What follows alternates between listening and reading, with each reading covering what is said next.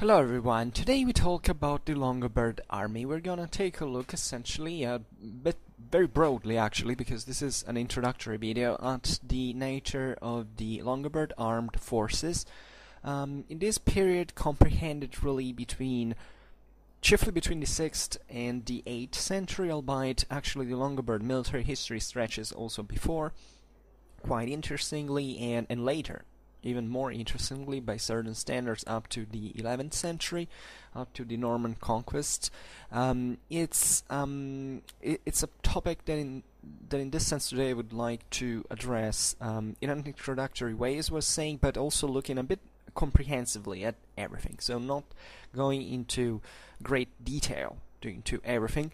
I'm saying this because I'm thinking from some time to essentially make a series of videos dedicated to the Longobards based on the chapters of my bachelor thesis that I wrote actually about the Longobard military history, and that can be interesting because I can make even a bit shorter videos, but with a more condensated information relatively to certain specific topics, and I still have to see whether these chapters are interesting in this sense, because they would be also a bit about Longobard history in general, not just about military history, focusing on that, but also obviously talking about the politics and not just in society, and not just the military, which is something that we are doing, telling the truth, also today, because obviously you can't explain, especially at this time in history,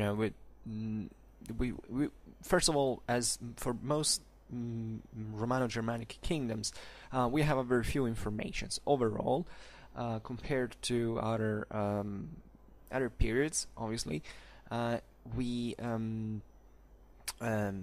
are certain characteristics that definitely made the Longobards similar to any other Romano-Germanic kingdom. Others that obviously instead made them a bit more unique. But in the essentials, politically and socially speaking, we're talking about systems that worked in similar fashion compared to others. Especially before Carolingian times, you can argue that the whole Western Europe, let's say the Latin Germanic Europe, was pretty similar in the essentials, also old military organization and so on. Apparently, you might think there is a few to say, but if you scratch into down and get past the surface, you realize there are also many other things that interestingly pop out. As some of you have probably already noticed, I made a playlist dedicated to Longobard history. So not just the Longobard military. And this is being done because I believe Longobard history is dramatically overlooked. I believe all early medieval history is dramatically overlooked, but it happened to me to know something more about the Longobards, and therefore I was kind of disappointed by how much neglected they are. All the attention usually gets polarized around the Franks, which is fair, because objectively the Merovingian empire, or kingdom as you want to call it, was actually an empire. Was definitely more, up to a certain point at least, it was a bigger thing. It was something that, even in terms of sheer size, this is important, had no equals in Latin Germanic Europe. Sometimes the attention gets also polarized about the Anglo-Saxons, because living in a Western world dominated by the Anglosphere, and having the Anglo-Saxon culture having produced much about itself, historiographically speaking. So there is this general attention towards the Anglo-Saxons, but as a matter of fact, the Anglo-Saxons are probably the least documented people. I think after the Scandinavians and the Slavs are really some of the, at least sticking to Western Europe, some of the peoples we know the least. In this Mediterranean Europe, talking about Italy, talking about Spain, actually we are relatively better documented. We have enough sources about Longobards are also very interesting and easily accessible by certain standards, and yet people do not care. Many people don't even have a clear picture of what Latin Germanic Europe was, like Western Europe was during early medieval times. They tend to deem it in general as a dark period, at this moment in which everything was so dark and terrible, and everything was so tough. Instead, in the other epochs, everything was seemingly so much better for some reason. I'm not making relativism. Of course, early medieval times were a bit more primitive, but this doesn't necessarily mean that there was better and worse. The average European at this point lived probably better than what it did in the 14th century, for instance. Considering that the average European was a peasant, and looking at the condition of peasants, really, it was arguably not cent for cent sure about this, but let's say that there was a bit more freedom into early medieval times than in towards the late Middle Ages, for instance. But this is not important. But in general, I think what I'm trying to say is the Longobards within this already underestimated, overlooked period are unjustifiably overlooked. If anything, for how well they're documented compared to some other major Latin Germanic kingdoms. Secondly, also because objectively they had a dramatic importance in European history in many ways, not just for the history of the Apennine Peninsula, not just for the fact that they had this kind of particular relations with the Franks that even after the Carolingian conquest made the Italic kingdom something. It was the Longobard kingdom, something, say, important for the Carolingians. Even at the institutional level, they drew heavily also in the administrative practice from here and so on, but also because it was one of the few peoples that kind of lived up to the 11th century, albeit not in a unitary way, because after the Carolingian conquest, the biggest chunk of the Longobards was taken out as an autonomous political entity. Yet you have these southern Longobards that lived on up to the Norman conquest that happened, in fact, in a bit before actually than the Norman conquest of England. But they made it up to the 11th century, so they're roughly comparable. And there is practically no other population that kind of lived on with this kind of very strong identity that lived on through the centuries. The Longobards are characterized, among many other things, that by the fact they felt at all times to have this Germanic tradition. Doesn't matter how much they had changed, the fact that they had sedentarized and blended into the Italian population, they always they were extremely influential, and they managed to keep this very strong identity feeling that objectively, aside from perhaps it wasn't so strong as in the rest of Western Europe for many reasons. Talking about the Longobard military finally, so this was a bit of an introduction, excuse me if I digressed a little bit, but it's always nice to make a presentation and to stress the importance of certain things, in my opinion, because that might be also more interesting. It can be sparkle more curiosity. I don't really know. Before I start, I drink a little bit. Excuse me. Yeah. So here we go. So, and as I was saying before, today we'll mostly start from the 6th century. So, actually, the Longobards had their military organization was pretty similar now to the Longobards are witnessed historically, at least since the with certainty, I mean as such, by the Roman sources, when the Romans conquered Germany under Tiberius. They were found on the Elbe River when the Romans conquered those places, and we have this first mentioned. But we have reasons to think that the Longobards as such existed, or at least they had arrived as this group from Scandinavia, allegedly, but it's likely, telling the truth, around 100 BC. So they were actually also relatively new people in Germany, and they were pretty warlike. They had this very strong core identity based on war, they were they were conceiving themselves as Longobards, as adoptive sons of Woden. They basically voted themselves to this extremely fierce military attitude that it was noticed basically by anyone who was writing about them. Chiefly the Romans, who also said how basically among the Germanic tribes, the Longobards were little in number, at least at the beginning, but being extremely violent, and that took pride essentially by making a scorched and all around the place where they lived, and being at war at once with all their neighbors. So, if you were a neighbor of the Longobards, you would not have been very happy about it.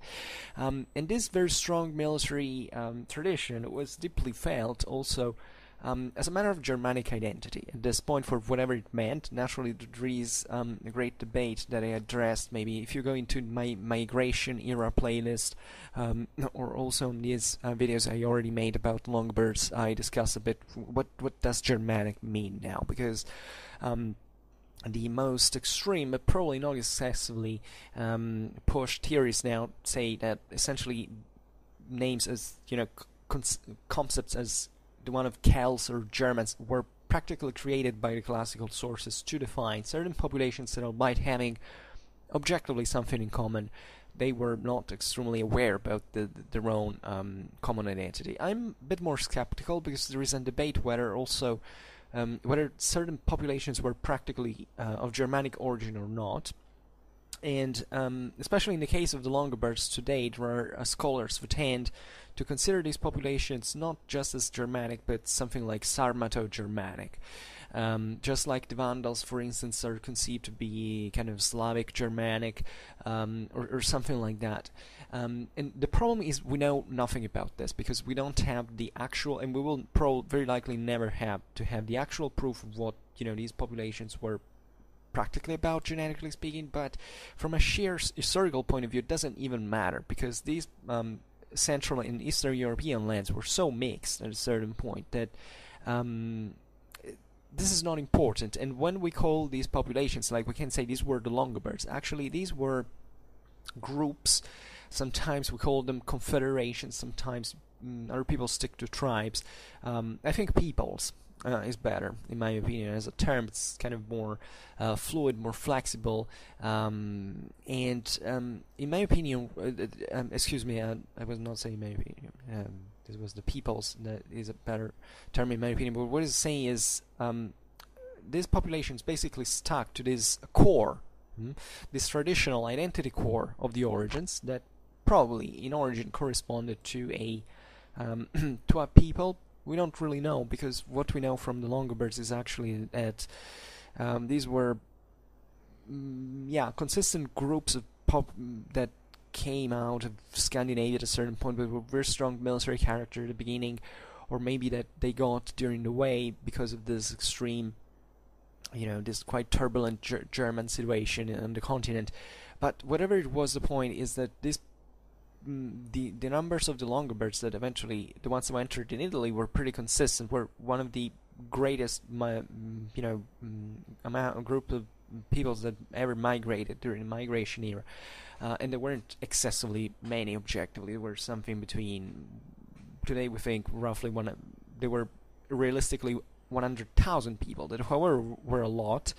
Some people say even 300,000, people say less. I think 100,000 is okay. But these numbers were basically collected all along the way that Longobards made from Scandia, allegedly, but especially from this region of the Bardengau in Germany, on the low Elbe River, when the Romans also found Longobards initially, and then eventually basically coming up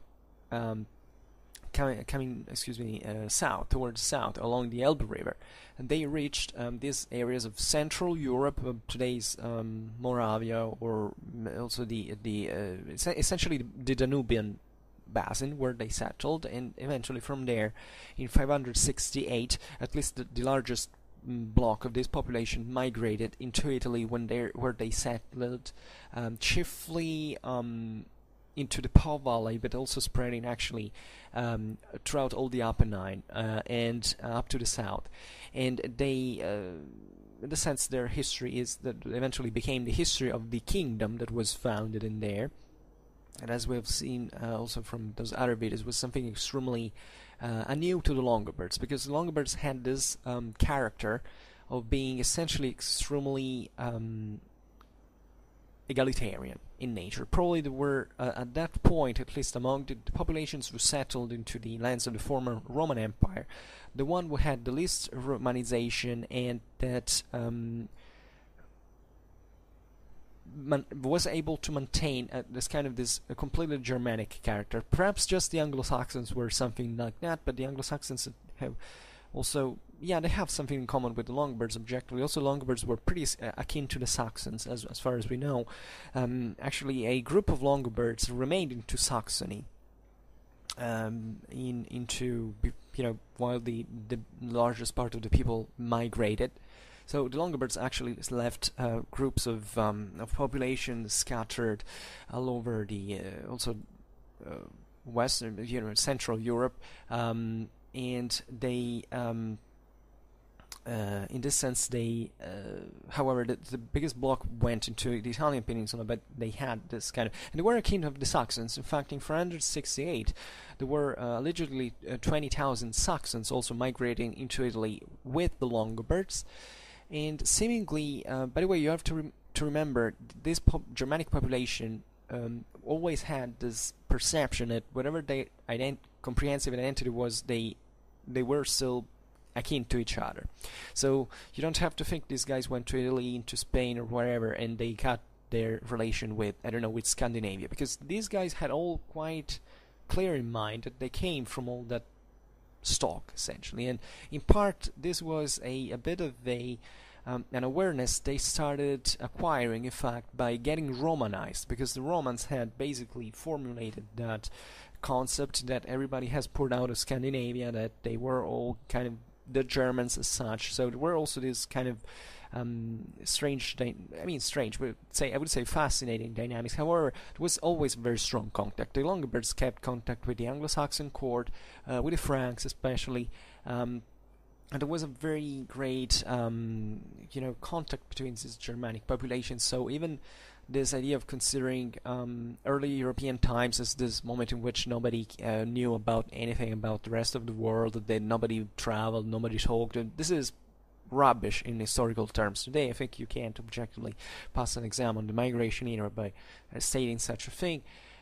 But the main point I was making is the Longobards were great. I don't even know how to call them. They had a great predisposition for assimilation, for integration, absorption of other elements. When the Saxons went together with the Longobards in Italy, the Longobards tried essentially to incorporate them within their population. These refused, because it equated basically to lose their tribal identity and to obey to the laws of the Longobards, becoming Longobard subjects, and they came back to Saxony, as a matter of fact. So, we're talking about the 6th century, and these populations, when they had the chance, were perfectly capable of making these travels across Europe. It was never something so strange. The Longobards took centuries for making their, for carrying out their journey from Saxony to Italy, and obviously this doesn't mean that it's because it's as low as they went. It's simply not. They moved only on the basis of what the surrounding populations were behaving, either fighting against them. The Longobard crushed populations like the Heruli and the Gepids, on their way, integrating parts of them. Parts of the crushed Heruli came back to Scandinavia, for instance. Interestingly enough, the Gepids were kind of more absorbed. The Gepids lived around essentially today's Hungary and Romania and Western Romania. The Longobards assimilated them and brought them together with them into Italy. And the case of the Saxons is just one, but actually when the Longobards migrated into the Italian peninsula, they had with them very strong numbers of other populations, including Sarmatians, that probably were also, it is true, the greatest bulk of, say, foreign elements that they had absorbed over time. Gepids, Bavarians, Saxons, as we've seen, but also probably Turks, Romanized population of the Pannonian basin, and probably some Slav already at that point. Later on, they absorbed other Turkic populations like the Bulgars, for instance. There was surely at some point this contact with the Avars. People say, well, the Longobards moved from the Pannonian Basin because of the Avars. This is not really true. At least we have no historical evidence of whether the balance of power at the point of the Longobard migration was such for the Avars to push the Longobards away. Also because the Avars at that point had not been were not united in the fashion they would reach a few decades later. They were still relatively scattered, and eventually they turned mostly against the Byzantines. The Longobards most likely migrated into Italy because the Romans called them in there. So also the myth that kind of the Longobards invaded Roman Italy and destroyed, it's really not true. Today, even if we have no proof, we tend to believe the Longobards were called by the Byzantines, which would explain a freaking lot of things, including the fact that the Byzantines had left unguarded Italy, and they probably thought they could settle these guys into the Po Valley to form this kind of sort of buffer state against the Franks. They also were looking at Italy at that point in this vacuum, because the empire had no, especially after the plague, had not enough manpower, resources to keep the area. In fact, most of northern Italy at that point was garrisoned by Gothic troops that had been essentially defeated, but in this sense left where they were by the Byzantines after the end of the Gothic War. The Longobards had participated together with the Byzantines also to the Gothic War, not really, fighting as a people the Goths into Italy, but by essentially sending some thousand, I think the sources say something like 2,500 warriors plus 3,000 retainers into Italy. And in fact, the Longobards fought for the Byzantines famously at the Battle of Tagine in 552. They knew Italy, and that's also part of the reason why they decided to migrate in there. There are many anecdotes. Maybe we will see this all in detail. So today I will try to stick to the military stuff now. But this is important because there were a group also of Burgundians, of Swabians among the Longobards. They all came and settled in Italy. And this is, I'm stressing this because it's very important to understand how the Longobards in all this, however, still consider themselves as a unique people. I mean, these elements I just mentioned now were certain ethnical components that joined the Longobards during the migration in Italy, because this was normal during the migration era. If someone was going to conquer a new land, it was well enough everybody would join from everywhere.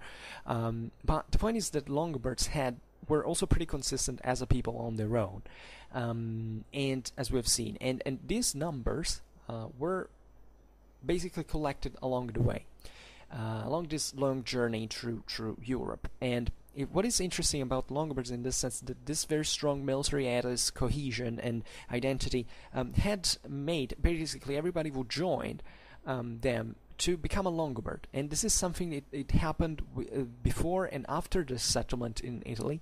The Longobards integrated quite quickly the Roman subjects. This is also a very grossly misunderstood idea. I mean, the fact that the Italic population was some kind of enslaved and always kept like slaves, absolutely false. Was no convenience, say, also for the Longobards to do ever such a thing. On the contrary, and the only reason why we know so few about the Roman population that was such in virtue of a juridical identity more than else, is that simply most of this population had crossed to the Longobard side. Sometimes even literally, because the population that inhabited, for instance, the areas of Byzantine Italy was so vexed by the taxation the Byzantines were imposing on them that we know it from the letters of bishops to Constantinople, from Italy to Constantinople, that these populations were crossing and going to live into the Longobard lands. So not really what a slave would do. We will see this, and this has always been very important for the Longobards because they managed basically to get their strength and their numbers from these people. And at the time of the migration into Italy, this had produced, together with a lot of warfare, the Longobards kept up in shape during the migration era as strong fighters. And And the key for this success was an equilibrated society.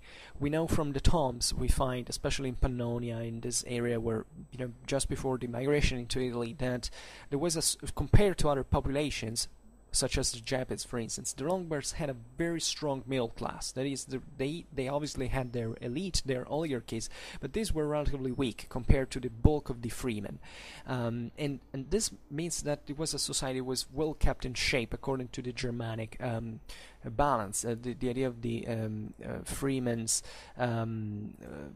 freedom, in fact, and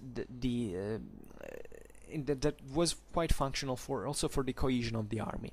Population like Japids were very different, for instance, because the Japids in that case, for instance, had a much more stratified society with very rich but few oligarchs at the top and an impoverished population, so that when the Longobards fought against the Japids, they managed to crush them because they were much more cohesive as a group, as a political and social group, and this was reflected also in the military. The Longobards had this great characteristic, military speaking, also of looking more like a population of the steppe than a Germanic population. This concept has been very much stressed, especially also in ethnical terms. In my opinion, this is not true, or at least we have no evidence for it. We don't know what of those 100,000 that migrated into the Po Valley were actually of Germanic origin or more of Sarmatian origin, for instance. We don't know. I personally believe, also from many hints, that these were substantially German, and that, however, we shouldn't be tricked in this sense by the adaptability of certain people to certain practices. The mistake, according to me, derives from the fact that if you look at the tombs that of the Longobards into Pannonia and eventually into the first stage of Italian history, when they were still not entirely Christianized, so they still buried their warriors in arms. Unfortunately, from the half of the 7th century, they got completely Christianized, so they stopped doing this. And we don't have any element at that point from in terms of equipment, especially in archaeology. But we see that the Longobards obviously had a facies that was completely very similar to the one of the steppes. I mean, the Longobard equipment, there's a kind of lamellar armor that is typical from the steppes, from the Pannonian plains to the Bering Strait, we can say, was perfectly known by the Longobards. The Longobards were great horsemen. They were often buried with their horses. We find bows and arrows together with them. So these guys were essentially very influenced by the steppe military. And one of the reasons for this, since they actually never went in the steppes, they were only the Goths and someone else went far east in the Ukraine, in the steppes, where the Sarmatians lived, and they got so very strong in cavalry and so on, especially the Ostrogoths. The Longobards didn't, but seemingly were someone among, or perhaps even the most, because this is also underestimated, horse riding population of the among the Germanic peoples. Okay, I give you the Ostrogoths probably were more than the Longobards, but also about the Ostrogoths we have relatively less, and we shouldn't perhaps excessively stress that these were kind of steppes peoples as such. In my opinion, what we see is, the concept is we have this modernistic prejudice for which if a people fights in the fashion of someone else, it is because this population has necessarily mixed with those others. This is true because this is what happened in practice, but you can't underestimate also the adaptability capabilities of a population. So I'm not saying that the Longobards were not mixed with the Sarmatians, because they were actually, and that's also contributed so much to give them this kind of steppes outlook. But they objectively remain. So they got especially all these refugees from the Eurasian steppes that were fleeing from the Hunnic invasions. So all these populations were mostly Iranian in origin. So there were Sarmatians, etc. They flooded Germany at a certain point, and the Longobards saw this as a good opportunity to integrate these elements now that they were essentially crushed and desperate and not really working as a unique population but coming in groups, as it was normal actually also be among the Longobards, as we will see. And they absorbed them. But what I find most interesting, and that is also overlooked and not very much said, is that Longobards eventually stayed, like practically all the Germans that remained in Germany and in Eastern Europe under the Hunnic domination. And this was very important because the Germans found themselves among two options: either sticking with the Romans, and others going with the sticking with the Huns. And I made some videos. I explained this. For instance, I made a video on the Burgundians that is kind of interesting in that case, because the Burgundians are interesting because they kind of were wavering between the two sides at a certain point. Longobards stuck definitely with the Huns, and seemingly, and we don't know actually much about Longobards before they eventually arrived into Pannonia, so after the essentially at the end of the 5th century, when the Hunnic Empire had vanished, and they had been free to move once again, by the way. But we suggest also from certain I don't know to say that, from certain desinence suffix in the name of certain Longobard kings of the period that allegedly was in fact during the 5th century, the first half of the 5th century under Attila's empire, is that the Longobards were enormously influenced by the Huns. They probably were living also very close to the major center of Hunnic power. And this would explain a friggin' lot of things, including all the zootechnical knowledge the Longobards had, this great passion for cavalry, and this outlook that really was pretty much the one of the steppes. So this idea that Longobards, had to be necessarily mixed to have acquired that military culture is not. It doesn't tell the whole story. The Germans, especially at this time, were extremely receptive. They were capable of absorbing external influences very, very much. And it's likely that also that minimal cohesion that the Longobards had, and that made them grow as a larger population than just the tiny bulk that existed in Germany at the time, was also due to the control that the Huns made on these people, as well as other Germans, because it was much easier to, to control a single king than all these many different clans that basically acted on their own. And the Longobards actually were so egalitarian in nature, and when they got rid of the Huns, basically they rejected the monarchy. And we have a great evidence of this also in many in their tradition, what we know about their tradition of the origins, that is particularly reliable also compared to other myths of the origins of other Germanic populations that are completely invented and also fabricated in part together with the Roman historiography after they settled into the ex-Roman Empire. Actually, the Longobards had this extremely reliable tradition that shows us how at a certain point the kings tried to rule over the population, but this population refused it. And the Longobard myth of the origins is a myth of the people that even includes the women into the account. Women were extremely important in the Longobard culture and history, the Longobard people was extremely unruly for this very reason, that they were cohesive as a group, but they all worked kind of alone, autonomously. All the clans kind of had their own autonomy, and this is why this is what also archaeology says, as we have seen, that this population that was largely essentially made up of freemen, of the middle class, we would say in that context, and had a very low stratification. And this worked pretty well to fight.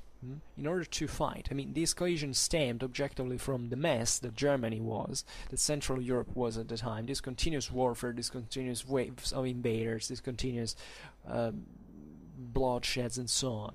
And the Longobards had taken this their pride of their identity essentially revolving around this military prowess that had to make them go through all this mess. So a cohesion that, however, when they arrived into Italy, couldn't work anymore, because Italy was an extremely different environment. That clanic nature of the Longobard people that we've seen was, this egalitarian was now used, had been created in a world that was essentially semi-nomadic in nature, so that it couldn't, nomadism in this sense is very important, because there is no way you can survive in there if you don't move constantly, and if you move constantly you have to be ready for war at all times.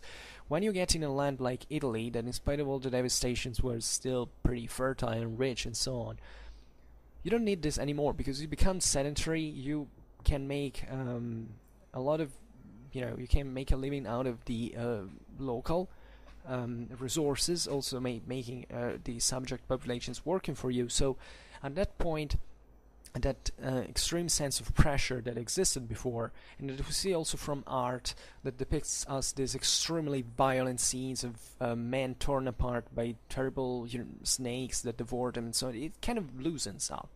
The Longobards actually mixed with the Italic population, Romanized populations, pretty quickly, as far as we can see, in a few generations actually. And the main problem was, however, at that point, that given that every clan now had a viable option on its own, so they didn't have to stick together, because now they had seized Italy, and it was done. They had made it. They had made the big thing. They, at the beginning, they were extremely unruly, because everybody wanted essentially to seize its own duchy, as they were called it, and screw the monarchy. No, we don't care. We don't want to have it. When the Longobards had been in Pannonia, they had been essentially guided by the Byzantines, and at a certain point used them, as we've seen, also as sort of auxiliaries, as allies. The Longobards served in massive numbers into the Byzantine army at many times. Even after they settled into Italy, actually half of the Longobards stuck to the Byzantines and were still there in part. Also, there were thousands of Longobards witnessed in Armenia, in the Byzantine army. We have this kind of thing. Excuse me, I drink a little one once again.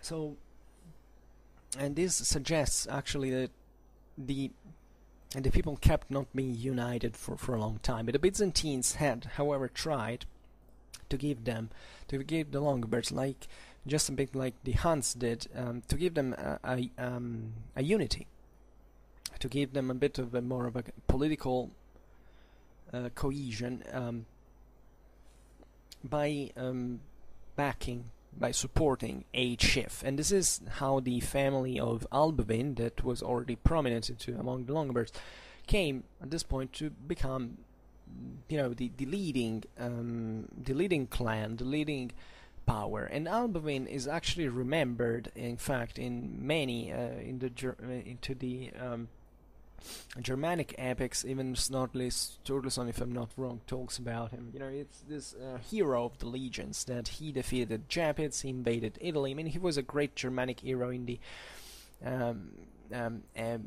epics of this. And just for telling you also how what the Longobards were doing was also observed by other Germanic populations in all of Europe. And so Albovin led, famously, the Longobard people into Italy, but he was not capable of giving them a political unity. The bulk of the Longobards essentially was settled into the Po Valley, and this area, also for certain geographical reasons, environmental reasons, was more easily controllable, and it would become, in fact, the bulk of the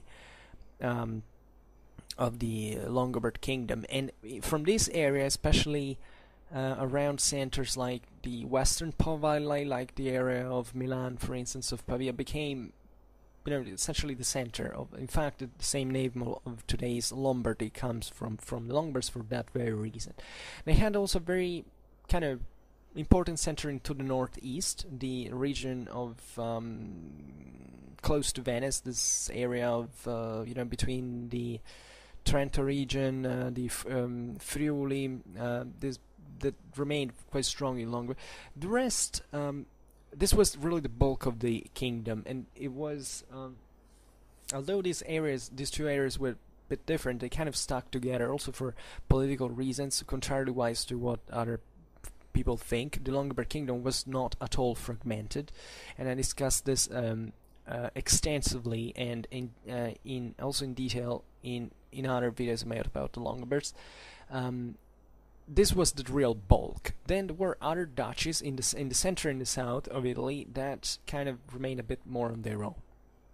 The most unruly was the Duchy of Spoleto. This actually was closer because it was in central Italy, so it was closer to the north, but perhaps just for this reason they feared more the expansion of the north. And the Duchy of Benevent, that instead was actually pretty loyal to the north. I mean, what is interesting is what finally the Longobards created a kingdom because they were being assaulted by the Franks and the Byzantines at the same time in the second half of the 6th century. They decided to elect a king and to essentially create this new institution that, as we've seen, was completely new in its forms. I mean, all the Longobard dukes at this point were meant to give 1/3 of their own property they had seized into Italy to the king in order to make him, the state work in a centralized, with a certain degree of centralization. So, especially chiefly for the army, as now the Longobard kings were fighting against the Byzantines pretty harshly and so on. And there was at no point any Longobard duchy that said, okay, we don't recognize the Longobard kingdom. The Longobards were, in spite of all their kind of, now there were certain dukes that naturally wanted to be more autonomous and so on, but they never said, okay, I don't recognize the kingdom, because we're still Longobards and we're still elected as a people, our king. So it's about us, and in fact the Longobards represent the only case that I can think of elective monarchy in the Romano-Germanic history that actually worked. The Longobards elected their kings practically at all times. They and they elected also pretty good kings for the greatest part, and pretty effective rulers. And so this is very, very interesting because you don't find it practically anywhere else. The Anglo-Saxon England was a mess of tens of several kingdoms. Merovingian France was unavoidably marked by this idea of splitting the kingdom among the various sons at every generation. This caused practically the Merovingian kingdom not to exist anymore by the end of the 7th century. Visigothic Spain was practically dominated by this ecclesiastical slash formerly senatorial elite that basically a right to choke the monarchy, that didn't control like 30 miles out of, if not 30 miles out of Toledo. The Longobards instead, also thanks to the fact that Italy had been basically razed to the ground during the Gothic War, they kind of managed to export their Germanic models in a much more effective way, because now the Italic population was much more was like them. There was not the senatorial elite there that bothered them. No, essentially these Germanic models were quite enticing, quite attractive, also for the Italic population that, as we have seen, got progressively, Germanized in tradition and in juridical identity. And in fact, this Longobard identity was extremely strongly and deeply rooted in the Italian Middle Ages, and it also, arguably, the whole Italy was called by other populations like the Franks, like the Arabs, it was called as Longobardy, point, even into areas that had not been controlled by the Longobards. So it's quite interesting. Also, the Italians were during the low Middle Ages were known generally as the Lombards, even though in that case it's also because most of the merchants came from Lombardy as well. But it wasn't such. Even there were many Tuscans as well. But this idea that Italy maintained this more. Another point the Longobards never did is to recollect the Roman legacy. Other populations kind of all said, okay, now we start calling, even the Anglo-Saxons started call themselves things like imperators. Even Basileus at a certain point. The Longobards never ever did. The Longobards were Germans and remained Germans, and they never cared. They became at a certain point protectors of the Romans, especially when they seized the lands of the Exarchate, so that there were all these populations had remained Byzantine, so Roman in especially also in juridical practice and so on, because otherwise there wasn't a great difference between the areas in the Apennine Peninsula. But so that Aistulf at that point, the Longobard king said, okay, I am king of the Longobards and king of of this Romanized population I protect, essentially. But it was a transitory situation, and it wasn't evolving towards a Romanization of the Longobard identity at all. And this sticking to the Germanic model was actually very much appreciated by all the Germanic peoples, and even the Franks that had done everything to recollect the Roman legacy to become the emperors of the West. Ideally, it's always remaining German, of course, but also acquiring this very strong relation with the concept of empire in also in Romanized form. The Longobards instead, no, they remained Lombards with their kingdom, point, nothing else. And this was greatly admired, because they were the ones who stuck to that tradition and never, and all the other Germans kind of admired this idea. In fact, the Longobards, generally speaking, fit also into this group of the Germans that stuck always kind of against the Romans, ideally. That especially the Visigoths, the Franks, the Burgundians, the word that chunked the state with Rome. They had the word the ancient federati, Roman allies, and so on. Populations like the Longobards, and the Longobards especially, because also the Alemanni and the Ostrogoths that kind of sided a little bit with the anti-Roman party, let's say, also a bit with the Huns and so on. They, however, got a bit. They became eventually Roman allies. The Longobards never. So they were kind of this completely extraneous, extremely superficially Romanized population from Central Europe that at a certain point arrived to rule in the very center of what the Romans had started their empire from. They never took Rome, even though they were about to do it a couple of times, and they would have seized it substantially, not really in an anti-papal function, because also the myth that the Longobards were these terrible Arians that despised the Roman Catholics, absolutely false. The Longobards were fully Catholic by the second half of the 7th century. They were actually pretty good Catholic. They also sided with the papacy against the Byzantine Empire when the Byzantines were going nuts by trying to support certain, for pragmatic reasons, things like heterodoxy to preserve the eastern regions, or also during the iconoclasm. And actually, the Longobards had mostly friend relations with the papacy. There were this kind of looming threat over the Roman duchy and so on, but eventually, even before the Carolingian conquest, the Longobards would have not wiped out the papacy as such. On the contrary, they would have probably done what the Carolingians did, is they would probably try to absorb it and to guide it and to use it for the aggrandizement of their own monarchy. This history is important because in the meanwhile, basically, now I want to repeat myself because I already told these things in the other videos, but I'll stress how much the Longobard kingdom was much more unitary than is thought. There was this very old historiographical current that fortunately in academy today is being completely debunked, according to which the Longobards were all split into different duchies. There was no central authority, were all divided. This is completely false. Completely false. The the big block of the Longobard kingdom was the Po Valley, and at a certain point Tuscany and Liguria that were annexed by, and this was really the kingdom in practice.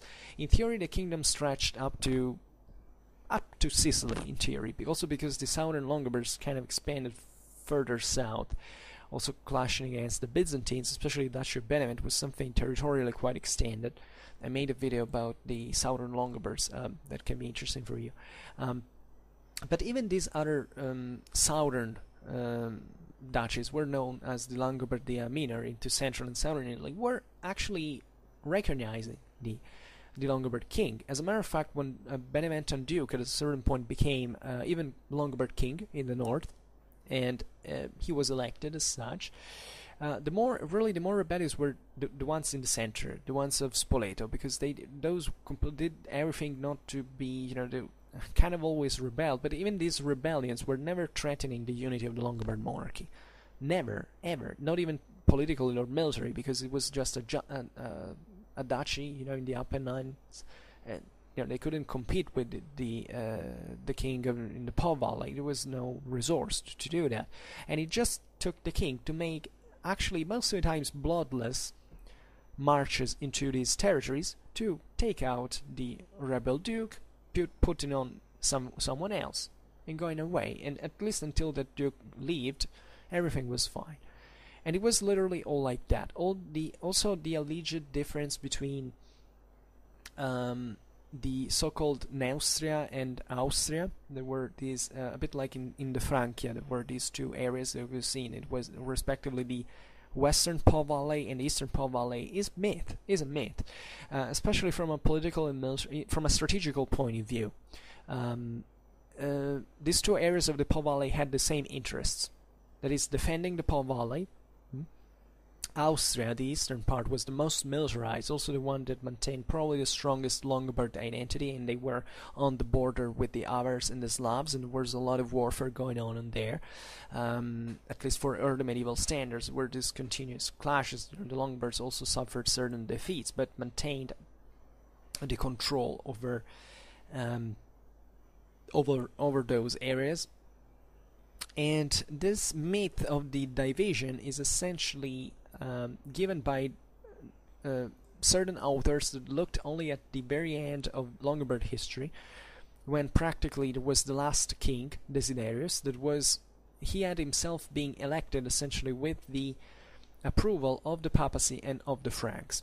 Now this came completely in a completely devastating situation in which the Longobard kingdom had already been invaded twice by Pippin the Short. So the whole situation was, the whole kingdom was in turmoil, because now it was being understood that the Franks were about to take it sooner or later. At this point, Desiderius was elected, in fact, just because Charlemagne had still his step brother, I think, alive, and therefore he needed an ally in Italy. But when eventually Charlemagne's brother died, Charlemagne united the whole Frankish kingdom and was called finally into Italy to seize the whole kingdom that he maintained, institutionally speaking, taking for himself the Longobard crown, so not wiping it out, because the Franks, in spite of what is said, hugely admired the Longobards. Were actually the only Germanic population that they considered as peers. This is very interesting, by the way. There was a lot of some marriage ties with the Longobards, a lot of this kind of Germanic adoption between kings. This was the ritual that Liutprand, for instance, if I'm not wrong, was sent to the Frankish court to have his hair cut like a man during when he reached adulthood. These are these rituals that were, that witnessed many contacts between these populations and great interactions. The Longobards fought also. They were called by the Franks by Charles Martel. Charles Martel asked Liutprand to come with his army into southern France to fight the Arabs together with them, and Liutprand even went, seemingly, at least we're not sure, but so there was this unity that is often overlooked also in these international relations. Now, to make the long story short, however, the Franks, that were kind of the biggest thing now, also in terms of a military machine, and were much huge than the Longobards. You know, the Longobard kingdom, in comparison to the whole Carolingian Empire, was just a tiny thing. It was just a Po Valley. It was big as much as one of the Thailand Reich of the Carolingian Empire. So why were the Longobards defeated? It's not that they had much of a choice, and plus now that the Franks were developing the strongest military in Europe on a professional base that basically didn't exist in any other Romano-Germanic kingdoms. It's not much of a mystery why the Longobards were destroyed by the Franks. To make long story short, you know, there was a kind of revival of Longobard rule in the south of Italy between the 9th and the 10th century, before they were eventually defeated by the Byzantines at the Battle of Cannae. The same place of the Battle of the Second Punic War in 1018. And this battle was extremely important because it basically wiped out much of those resources that ultimately would have been able to stem the Norman invasion of those lands. Or better, you know, actually the Normans were already fighting as mercenaries for the southern Longobards at this point. But in fact, in the same Battle of Cannae, they were defeated by the Byzantines at that point. They were slaughtered to the last. You know, the Normans who fought at Cannae, there were 20 to 250, only 10 survived, so it's kind of interesting already. But you know, these connections were also with these northern populations that were revived. Actually, Normandy and southern Italy at this point were very close also in cultural relations. There was the Mont Saint-Michel was twinned with the Saint Michael Archangel of the Gargano, that were, you know, also in here, also during Norman times, it's still maintained also pretty much of a contact. So it's the Longobards kind of never were cut out from this kind of Germanic world in its entirety in the European world, and they preserved very strongly this Germanic identity. In fact, also many, including Paul the Diacon, the greatest historian and one of the greatest historians of early medieval times, fled into when the Longobard kingdom was destroyed. He fled into the south. There were many refugees from the north that fled into Benevent and so on. By the way, Paul the Diacon eventually would, you know, be kind of adopted by the Carolingians themselves, and he had been, by the way, the brother of one of the Longobard dukes that rebelled to the Carolingians at a certain point, and even won seemingly their autonomy. There is this battle of the Livenza River that nobody actually knows what happened in there. There is a source who says the Franks won, and our source says the Longobards won. And all we know is, however, that Charlemagne at that point gave to the northeastern Longobard dukes a much greater freedom. So we suggest the Longobards of the northeast might have even defeated the Carolingian army at that point. It is not a few, actually, and they so there is all these very fascinating details that I might tell you when I will go. If you're interested into the Longobard history, about Longobard history from my thesis, it's a bit long, but you know, I will do it by chunks, of course. And eventually, you know, the Longobards, I discussed that. There is no need for me now to repeat it in the video on the Longobardia Minor. They were essentially conquered by the Normans at the very end. Also because this southern Italy had Longobard southern Italy had kind of beginning to split up in several principalities. So this is a bit of the background situation. Now let's give a look to the military organization proper. So, as in every Germanic society, every freeman was obliged to perform a military service. The Longobard, this system had worked all the time, at all times in Longobard history, even when from Germany to when also they were fully sedentarized and mixed with the Italian populations. This was the norm, actually, also in other Romano-Germanic kingdoms, also in here in any place. The Longobards had a language on their own, by the way, that was pretty akin to today's Southern German. They were in fact quite close they were Elbe Germans, so which may sometimes you find them qualified as Eastern Germans, but it's not quite of course it's a matter of an arbitrary way, but Eastern Germans are more like the Goths, the Vandals, the Burgundians. The Longobards were kind of more of the more akin to the Saxons. Linguistically to the Alemanni and the Bavarians, actually.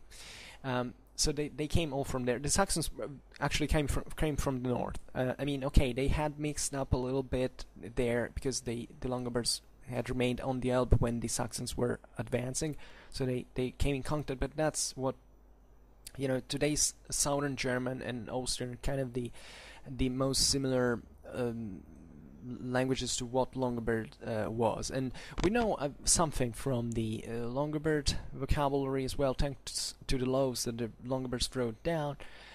However, the Longobard, there were also a lot of Latin transliteration.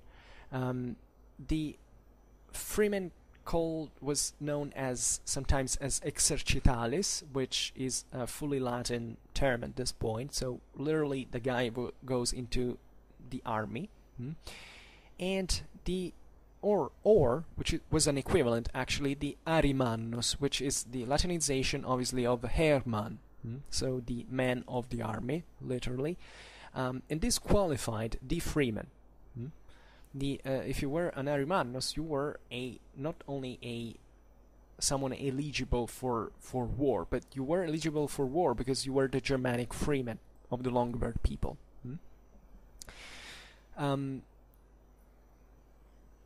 Also in here, who were actually all these populations? Before, we stressed that the Longobards were they had an enormous ability of integration, and this had meant their survival during the migration era, because they always strengthened the consistency of their manpower through this way. There are many. There is this myth that I already said before, that at a certain point the Longobards were as if they had been the elite. These freemen had been the elite on a majority of kind of enslaved population, especially when they migrated into Italy. But this is practically false. It's false at so many levels, because the problem is we don't have much of the sources here, but it's a matter of dynamics, demic dynamics. The Longobards migrated into Italy with, let's say, roughly 100,000 men.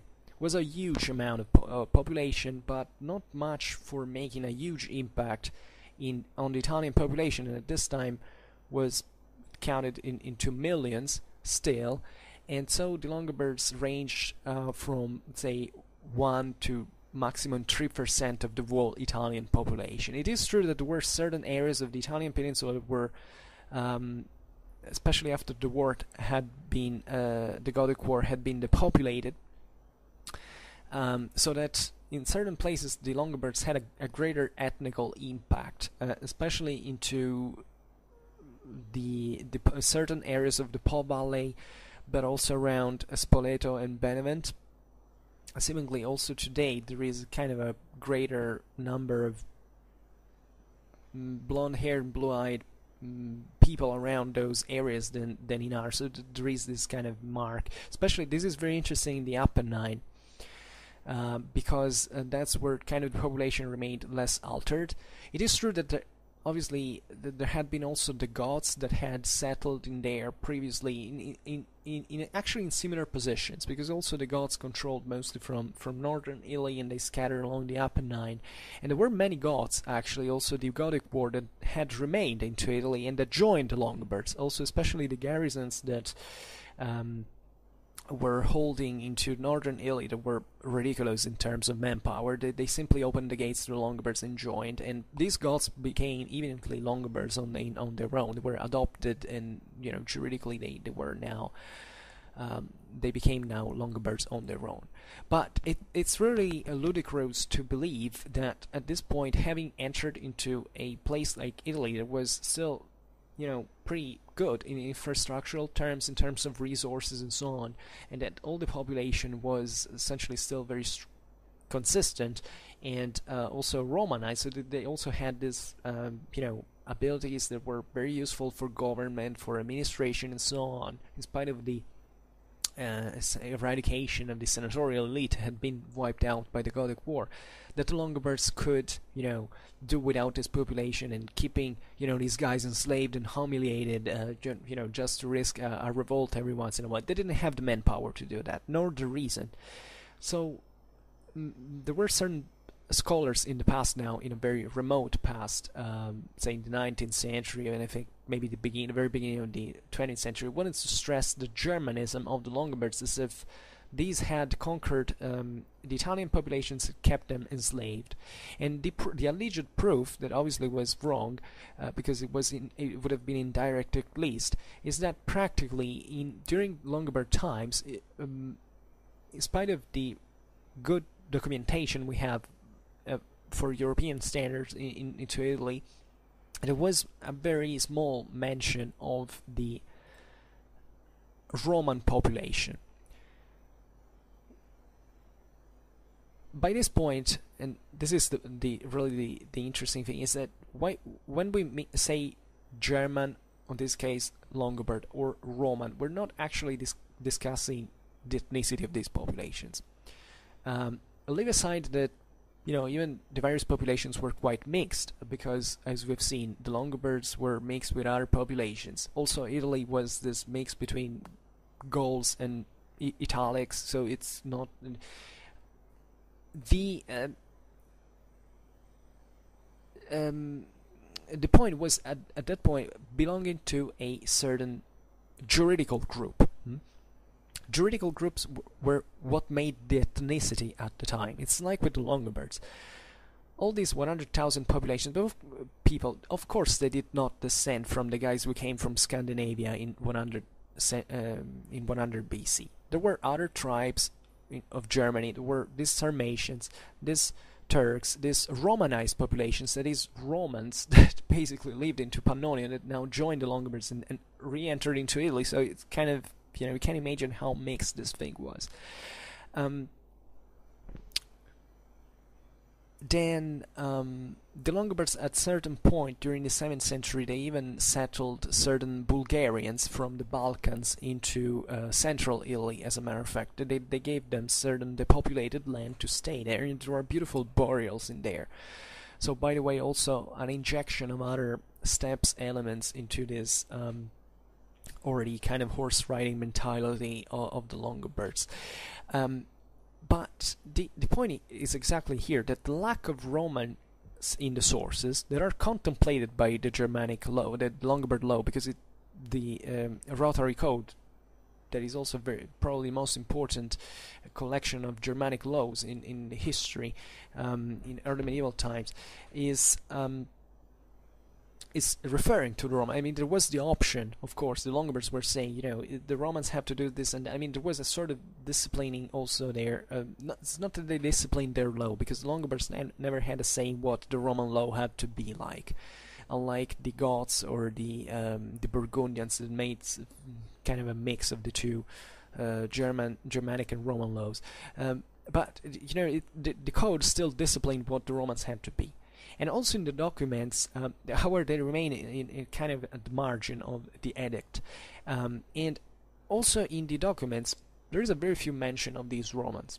So many historians said, okay, this is the reason because these Romans were so marginalized in Longobard society that they didn't even appear. Today, how we interpret it, it's obviously that it's not that the Romans were marginalized, but basically nobody in the Longobard lands was almost a Roman anymore. It is that the majority of the population had been completely Germanized at this point in juridical tradition, and everybody was kind of being absorbed into this ethnic group.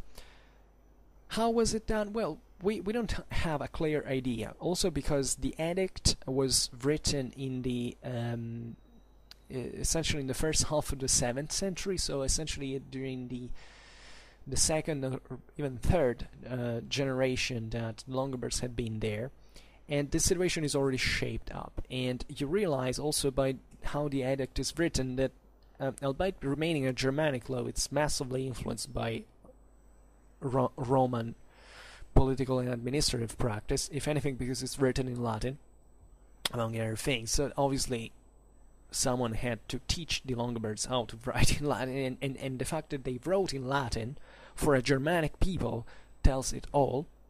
So that these populations were, and we see it also from archaeology, that the Longobards were mixing.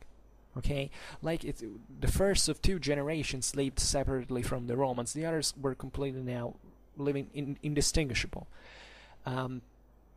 So the point is that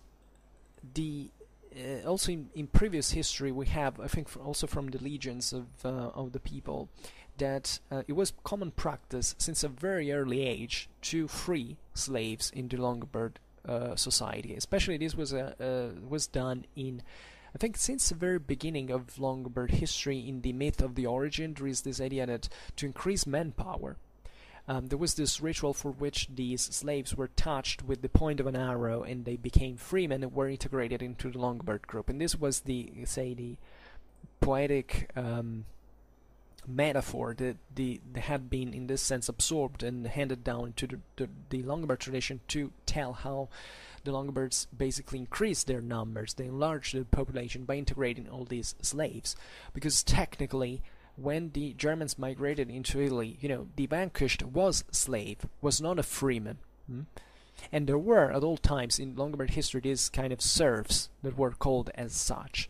But you understand that by the time of the Carolingian conquest, and also after the Carolingian conquest, there was nothing like that anymore. I mean, the Longobards now were also at all levels of society, from Carolingian law. So you realize that this juridical identity had been extended to everyone, and this was a huge advantage, because first of all it was an advantage for everybody, because the Longobards in this way got more men for the army, and they were the same people who were living in Italy now, already in their homes, in their lands, and so on. The Longobards did seize, and it was normal and pretty standard also for the same Romans to give when they accepted the federati in their own land. Usually it was the hospitality. It was usually 1/3 of the land that surely the Longobards seized, because also when they invaded Italy, they basically every duke took what they found. It was the only true turbulent times, because the Longobards, actually there is no archaeological evidence of massive destructions at the time of the Longobards, chiefly because Italy had already been destroyed. Secondly, because it's very stupid to destroy a place where you're going to live in. So actually the major destructions were carried out into those lands the Longobards were fighting against. I mean, the greatest destructions at this time were not happening within, obviously, the place where the Longobards had settled, but at the borders with the Byzantines. And when you study, how the Longobards and the Byzantines fought, this scorched end strategy was carried out by both sides, and this was pretty normal, actually. So it's true that many places went destroyed, but not so many to make Italy crumble at all at that point. As if the Longobards had arrived and had razed everything to the ground. This never happened. There is no historical evidence whatsoever of this. The only problem was this political fragmentation that basically brought the Longobards to scatter all over the peninsula in autonomous but not independent groups. These fare, as it were called, that the that basically had no unity. So if it's and it's paradoxical, because if the Longobards had been a unique, had a unique aim, they had a unique guide, with their sheer numbers, they might have wiped out the Byzantines immediately from Italy. Immediately, and seized the whole peninsula. Instead, because of this fragmentation, initial fragmentation, it took them a lot. It wasn't something so dramatic as well, because what you see objectively in Italy, the Longobards kept all the hinterland, and the Byzantines kept just some land stripes, mostly coastal centers. And the Longobards never been kind of a maritime power. They were content of taking and if you look at Longobard, of Italy at that time, it was essentially a Longobard Italy. And in fact, also the Byzantine lands at this point were quite decentralized from Constantinople, of course, and they were essentially Italic in nature. So it's not that the Byzantines had at this point a huge, the Byzantines basically from the end of 6th centuries, they were defeated by the Longobards in their attempt to wipe them out in conjunction with the Franks. Then the Arab invasions came from the Byzantine side. From the western side, the Frankish monarchy collapsed, or at least fragmented irreparably. So basically the Longobards at that point had the upper hand. They were always on the offensive, and there was practically no effort to take them out. Just under the expedition, I think it was Constans II, if I'm not wrong, he led this army into southern Italy. He also put Benevent under siege, and then reached Rome, then went back to Sicily to fight the Arab piracy and so on. But, there was no further attempt for the Byzantines to wipe out the Longobards. It was the Longobards who, tiny bit by tiny bit, ate up a lot of regions of the Byzantines, and were, before the Carolingian conquests, were essentially about to unify the whole Apennine Peninsula and to seize it for their own. But it took them, in fact, how many years? Essentially, almost 200 years to achieve that, and they could have made it if they had been, more cohesive since the beginning, done it in many ways. And in part you can also understand, because also besieging this, Italy had, especially in the south, where the Byzantine presence was greater, this coastal walled fortified cities, that were also difficult to put under siege in early medieval times. At this point, but we're talking about extremely poor times. A siege of such a city would have basically absorbed resources of the whole Longobard kingdom for a long time. It was not easy to do, and it was, after all, not much of a reason. It was kind of more convenient strategically to consolidate also the administrative practice, the political stability, and that's what the Longobards achieved, by the way, because the Longobards, differently from other Romano-Germanic populations, managed to strengthen their power over time, whereas other populations kind of began to crumble at a certain point. And all this thanks to the fact that there was no internal aristocracy that could compete practically with the royal power, differently from what happened in Gaul, different from what happened in Spain. In Italy,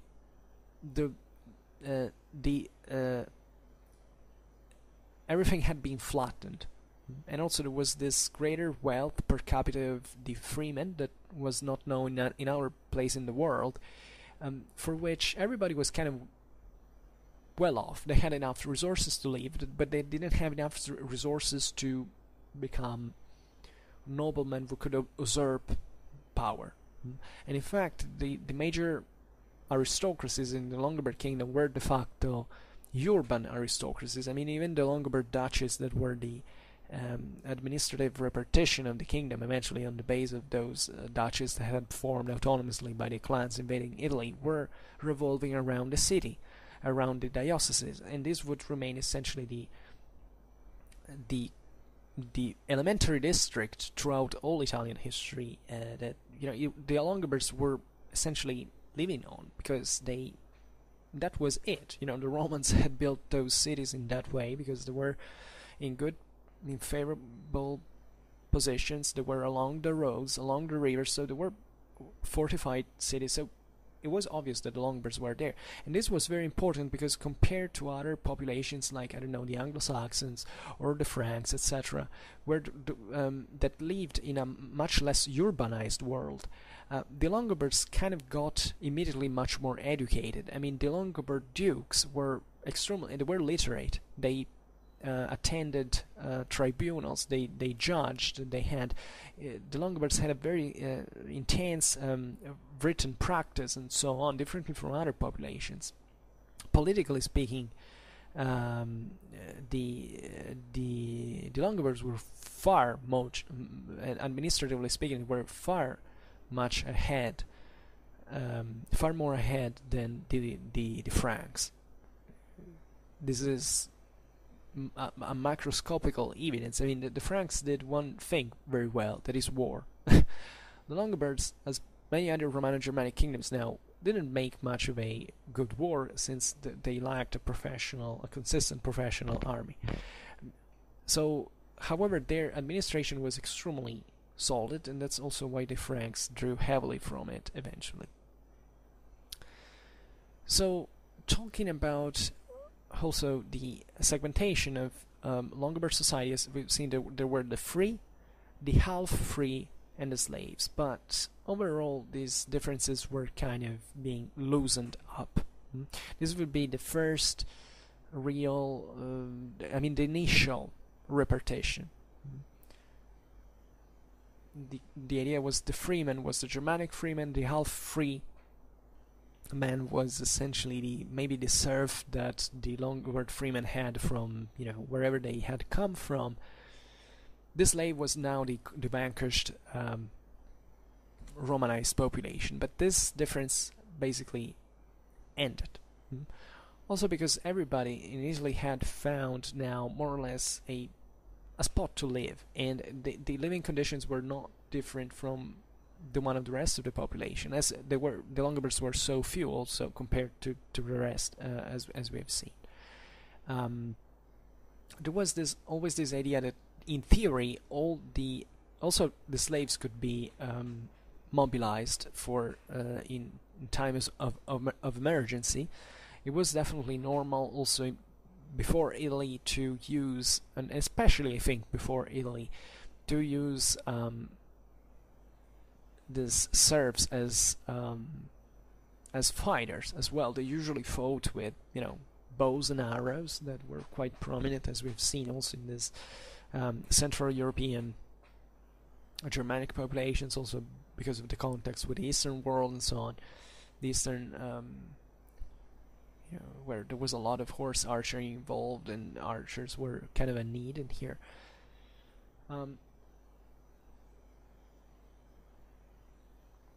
So theoretically, the distinction between the juridical distinction between the Germans and the Romans remained, but in practice this didn't mean anything in the Longobard lands, because everybody had become a German, juridically speaking, and they had to serve the army, according also to, obviously, to the wealth. And this process is beautifully expressed by the recruitment laws of Heistulf. Now, Heistulf was one of the greatest kings in Longobard history. Was a great military commander, especially. We will maybe talk about him in detail on another occasion. He was the one who also conquered practically these large areas of Byzantine Italy that had remained at that point there, and that Longobards now came to seize, not even without fighting practically, because seemingly they simply took it without much of an effort. And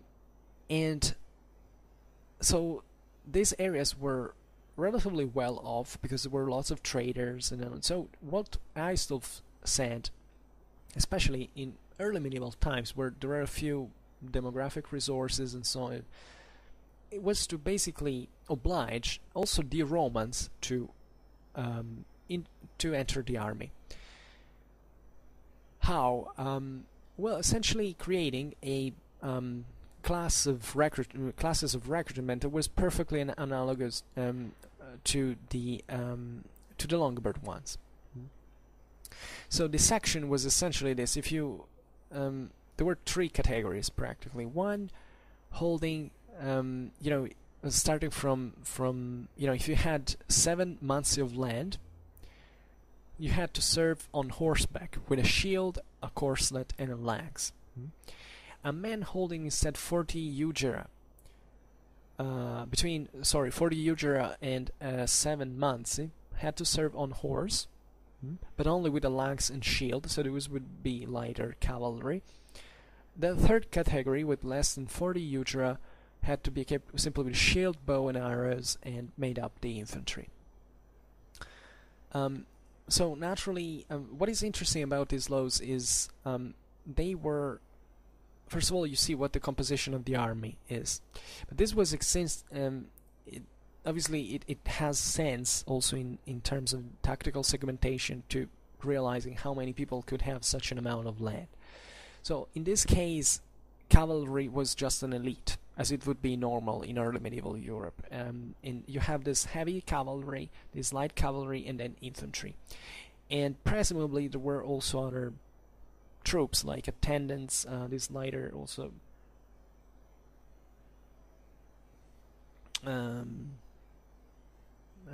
retainers and so on.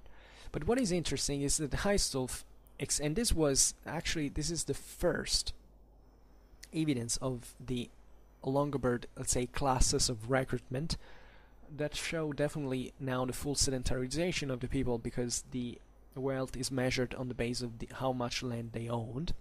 But interestingly enough, when this law is written down in the edict by Heistulf, this was extended also to the Roman merchants. So people who have enough money, so the equivalent also of this land, that had to serve in the army in the same exact way.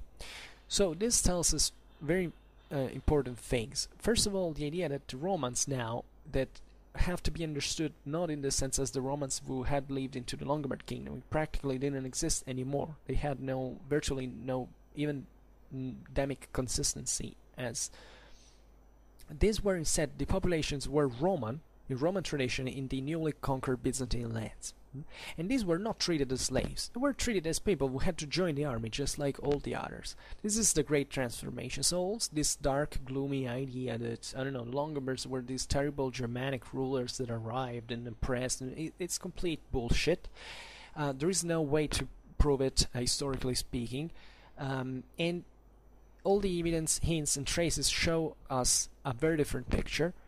Our society was very well equilibrated, at least up to this point, because at this point it was also the contrary, that like in other Romano-Germanic kingdoms was the problem that there was also with the revival of the economy a certain elite that was kind of beginning to oppress the others.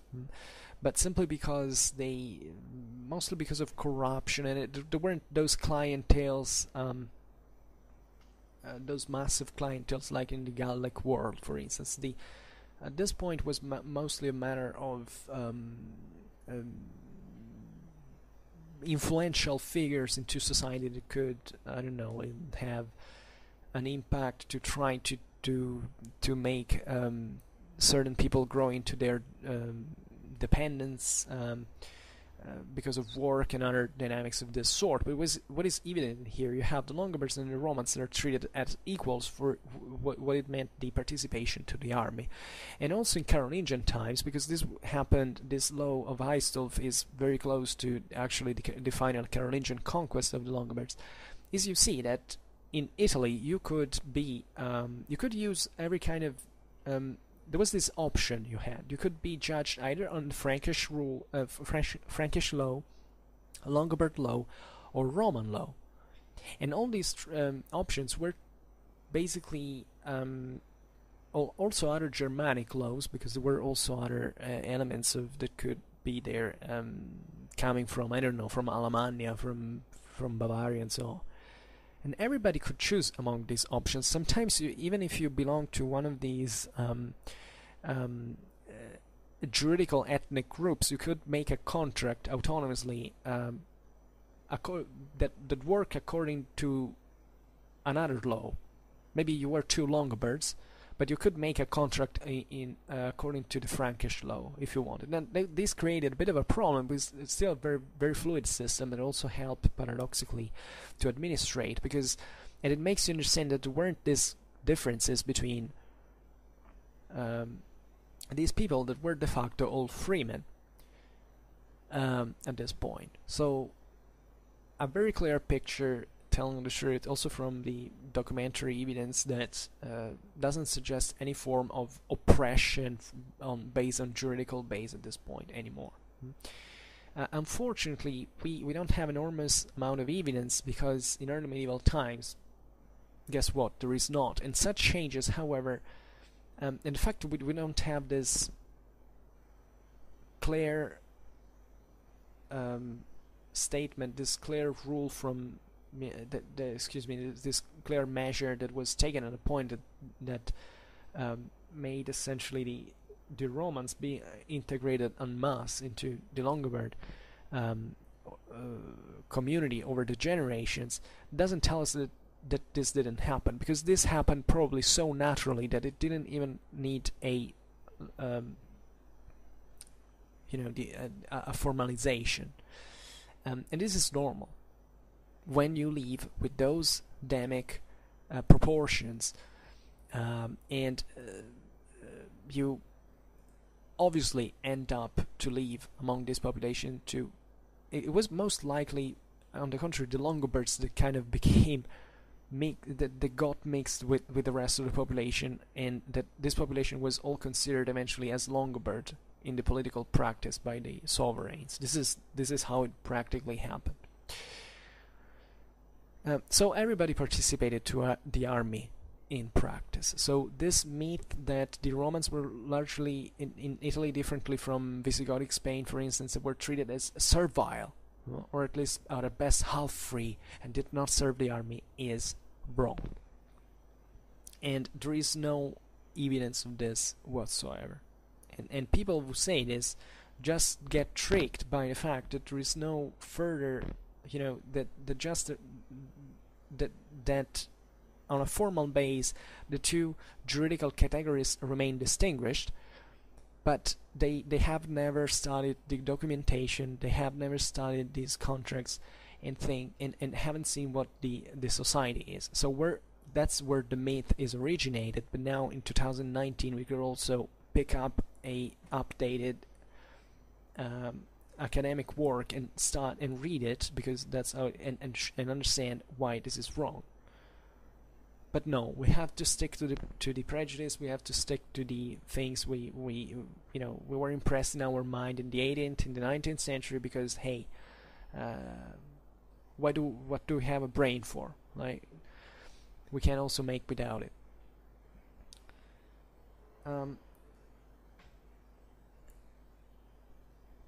In general, the prejudices against the Longobards are very stupid, and in general they all come from from letters that were written between the popes and the Byzantines when they were at war with the Longobards, or where they were writing to the Carolingians, because the pro-Frankish pope had been elected and now was calling the Franks into Italy against the Longobards that also had their faction into Rome that could elect its own pope that didn't make it. And so in here we find from these letters the Longobards were terrible and so on, but I mean, can't you distinguish what was, by the way, the average political propaganda in the Middle Ages from what it really was? Study history, Wally.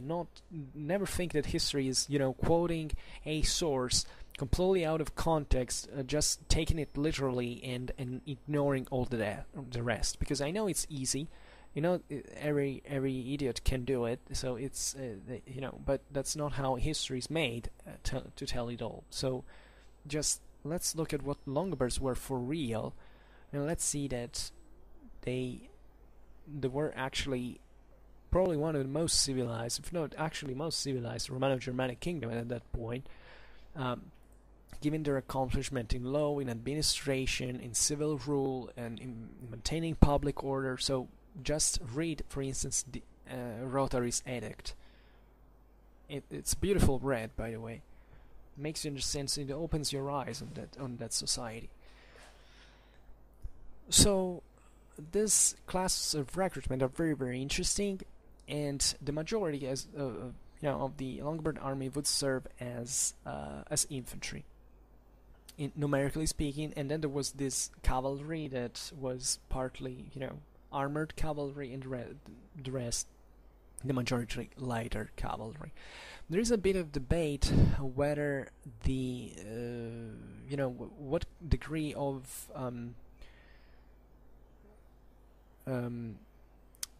how much cavalry existed originally, say at the time of the conquest of Italy, in the Longobard armies. This is also another thing we don't know, because as far as we see, the Longobards had an extremely strong horse riding culture at that point, and the Longobards, together with the Goths, etc., were recognized as one of the best cavalrymen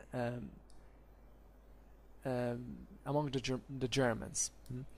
If not the best. These very two peoples, the Goths and Longobards, were conceived as such, and even and this is something that was living on as a legacy in theory, for which even in Carolingian times, when the Carolingians were interacting with what was left of the Visigoths and of the Longobards, they recognized these equestrian traditions by saying that essentially the Franks weren't like that. That traditionally the Franks, indeed, and this is true, the Franks originally had a very low amount of cavalry compared to other Germanic populations. Then now they were increasing it for mostly political and social reasons, not because they had a progressed tradition, but they still recognize the Gothic and Longobard prowess on horseback. What's the point in here? The point is, indeed, at the beginning, during the migration era, these populations were horse riding peoples. The point, though, is how many of these people actually could afford a horse. And this is an answer we don't know, because from the archaeological finds, naturally, we find horses buried with their warriors. We find also Longobard art is full of pictures of horsemen, etc. We find lots of bows and arrows together with horsemen, and this tells us that these were very heavily influenced by the steppe warfare. But how many could really afford a horse? Because we're still talking about the migration era. I mean, these weren't fully nomadic populations. These weren't like the Huns. These were still Germans that had received this very substantial influence from the steppe, and that obviously saw the horse also as a sort of status symbol. That the Germans at the beginning made a very contained use of cavalry, especially Western Germans, and that's why also the Franks, for instance, at the beginning didn't have much of it. I say much, but it's not that they didn't have it. On the contrary, probably the people that made least use of cavalry were like the Anglo-Saxons or the Scandinavians, but they still did use that, contrarily what was commonly thought. The Anglo-Saxons and the Scandinavians did use cavalry, also more extensively than what is usually believed. But it's obvious that they were a bit different, and even the same Longobards. However, and this is the point, it's unrealistic to believe that they were all fighting on horseback at one point, because it's impossible. There is no population in the area that is witnessed to have had all horses. Unlike these populations of the steppes, where the horse is like the standard thing, many Longobard burials show us that these were infantrymen. or maybe there were certain tools that were related to the horse, like stirrups and other, I don't know, the bite and so on. But most of the Longobard Arimanni would be, in my opinion, infantrymen anyway. And it's really a matter, also a logistical problem, in the sense that horses are extremely expensive to upkeep. It's not that you cannot have a horse as a normal thing unless you don't have these huge cattle, but we don't have there is no evidence to suggest that that society was like the full one of the steppes, because many evidence tells us that foot combat, by the way, it was pretty widespread. In fact, the same, I made a video on the Longobards that it should be also in the same Longobard playlist. That is the chapter of the Strategicon dedicated to the so-called blonde-haired peoples that were at this point actually the world Germans, but probably and preferably the Longobards, because they were the ones that at the time of the Strategicon the Byzantines were in greatest contact with, both as enemies and as auxiliaries. And you realize it says there that how these peoples fought, and the majority of them fought on foot. I don't remember whether it's expressly stated, but it tells it. You know, it was infantry formations made this thickly packed, like it would be normal. So it's obvious that these populations were not fully horse riding peoples into battle, and most of them would be on foot, like the German average had always been. What happened into Italy is that, first of all, this was a very different environment. It was more sedentary. There were more resources, more surplus. That's the point with this equestrian tradition essentially dies out in the practice. It's something that happens also within certain populations that maintain a very strong cavalry over time. If you take the Persians, for instance, those came from the steppes, originally speaking. When they settle into Persia, they keep a very strong cavalry, but still this is a very different cavalry from the one they had in the steppe. In the case of Italy, things changed at so many levels, for which this very warlike nature of the people kind of begins to die out. Because they were an ethnic minority, because they blended with, they sedentarized, they mixed with the rest of the population, but was sedentary since, millennia at that point. And that's it. This happened to everyone. Even the Goths. By the way, Italy is not a great country for horses. I mean, Italy always had, at this times, I'd say good breeds, but not the spaces for serving a very consistent bodies of cavalry. It's the same reason why the Romans initially didn't have great numbers of cavalry, albeit their cavalry was rather strong.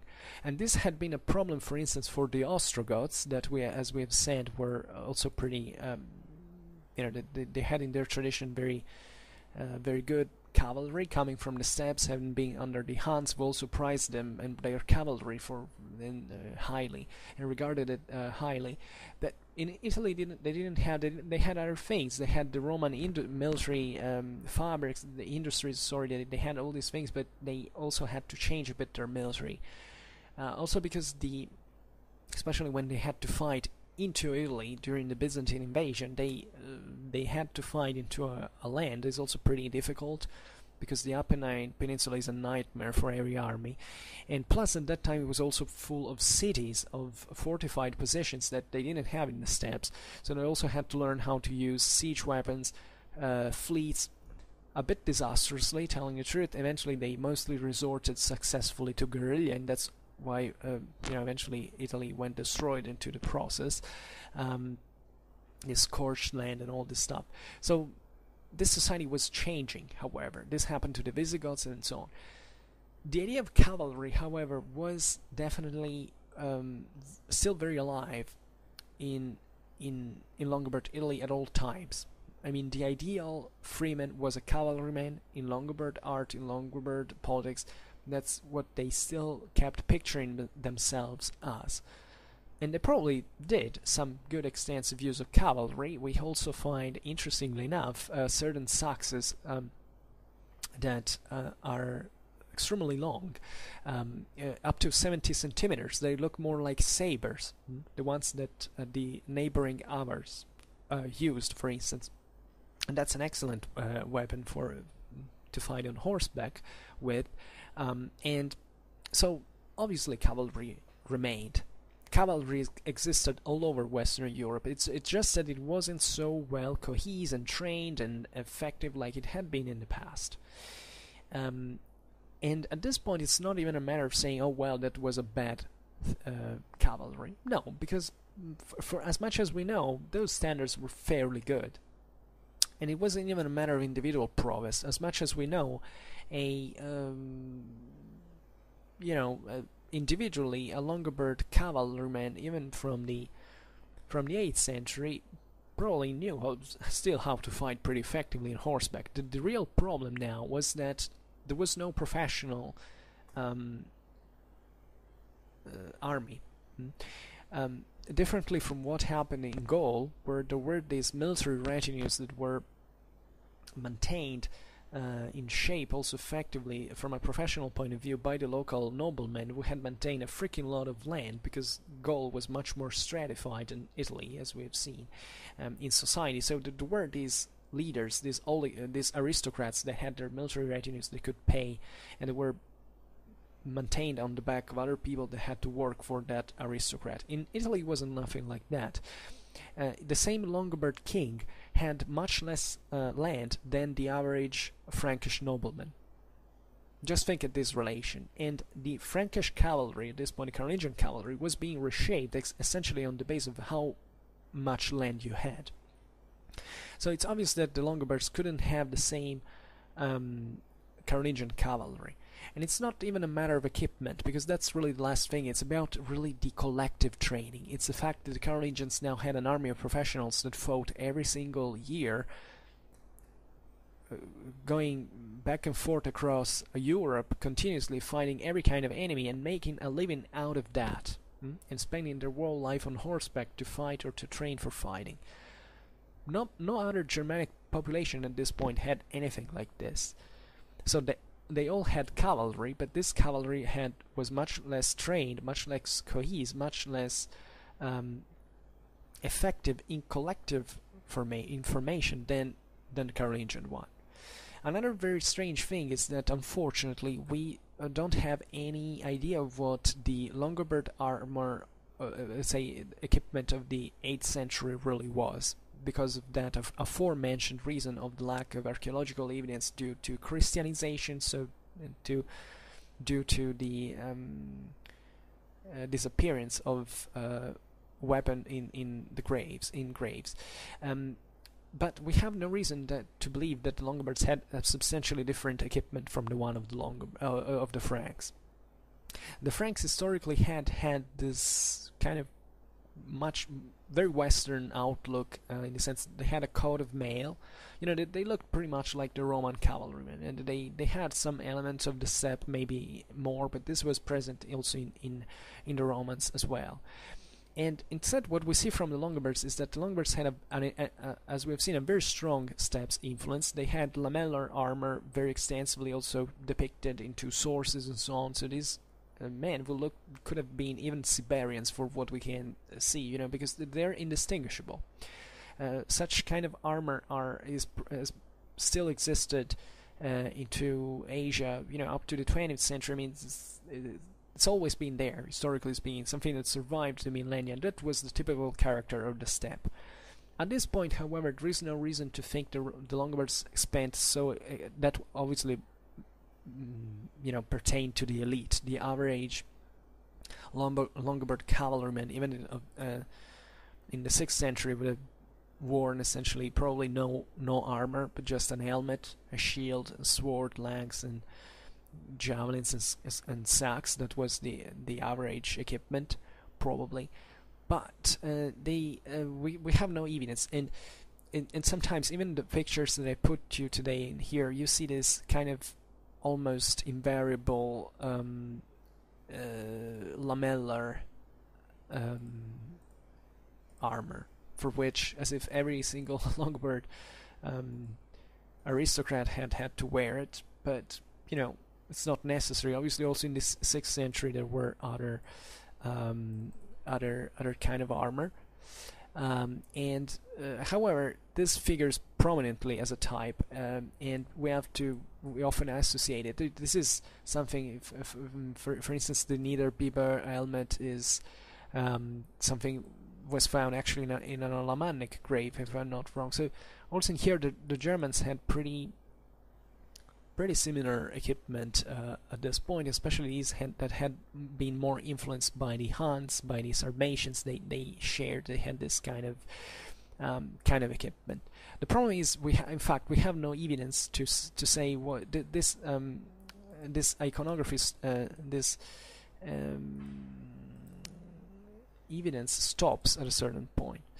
But we have to think that probably a Carolingian and a Longobard knights from the 8th century didn't differ much in the substance, and they in terms of equipment.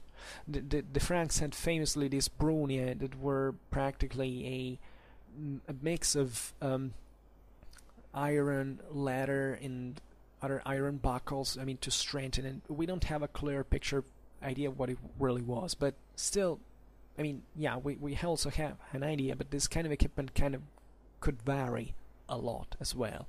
Also, the Franks at this point were fighting with so many enemies that it's difficult even to say, okay, well, there were so many different influences. It was nothing extremely typical.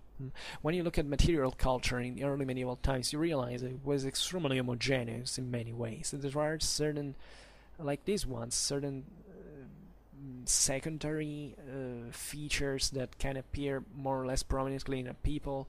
You can say, oh well, that's distinguished, but you don't have it to take it to take the matter to this of how these guys were equipped, because that's not important. The most important thing is how much they're trained. The equipment comes secondary, and the equipment is something that doesn't substantially change the outcome of a clash, and you can't say it was a matter of equipment. Technology is always the last thing in military affairs.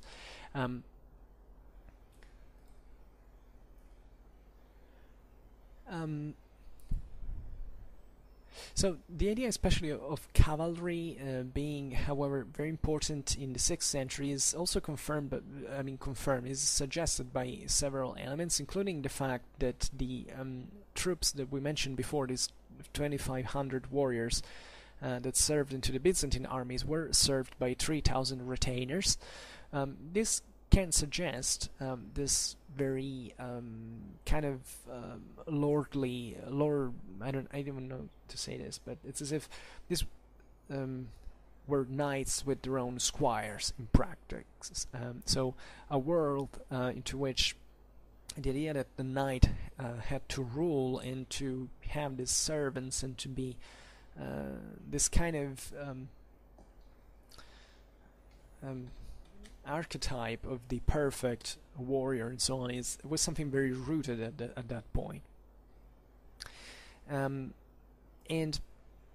this numbers can be also interpreted maybe as in a more flexible way, in the sense that this 3,000 retainers might have been, I don't know what it normally was, the infantry complement that was coming along with these warriors, and there is actually not much difference in practice, because it's obvious that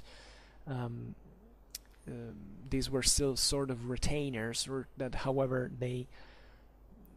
these 2,500 troops were they were mostly cavalry from what we know. So they also, in numerical relation, they dominated, because a cavalryman at this point is still stronger than an infantryman or a retainer. Maybe these retainers were mounted as well, I don't know.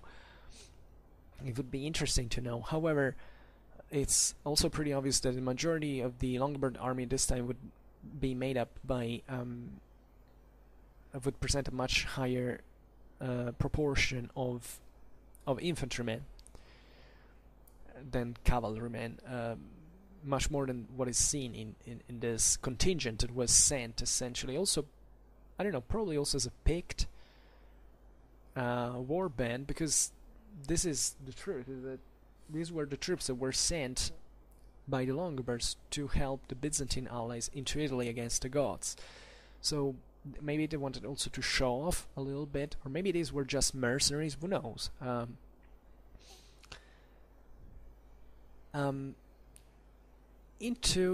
So something we didn't say is about the clanic organization, however, of the Longobard army, that aside from these relations of dependence that we have seen now between the knight and the retainer, was however rather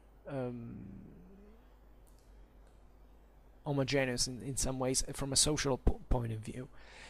What I mean is that the Longobard people at this point in the 6th century was divided into several clans.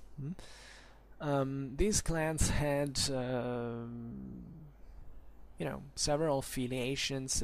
They had been formed throughout the migration, according to dynamics we can't fully see, but these were probably open clans. They had naturally a familiar relation. There was a familiar relation within them, but there were also these other aggregated elements that were adopted by this great extended family, let's say, and they worked a bit on their own.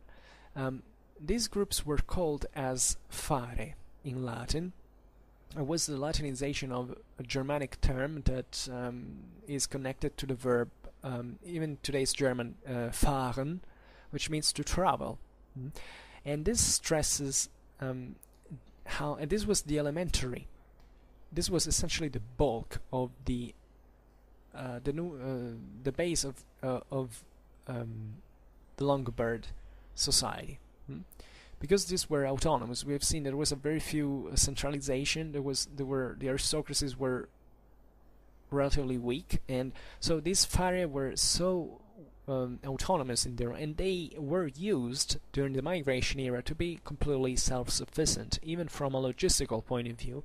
These were people who could essentially survive into the wilderness throughout their own, skill, know-how, and naturally a lot of also violence as well, and that's also why that war was so violent, because indeed there were very few resources, and there were these continuous clashes for fighting over the resources for survival and so on. So these were groups that had formed in an extremely functional way in order to make society live on and survive.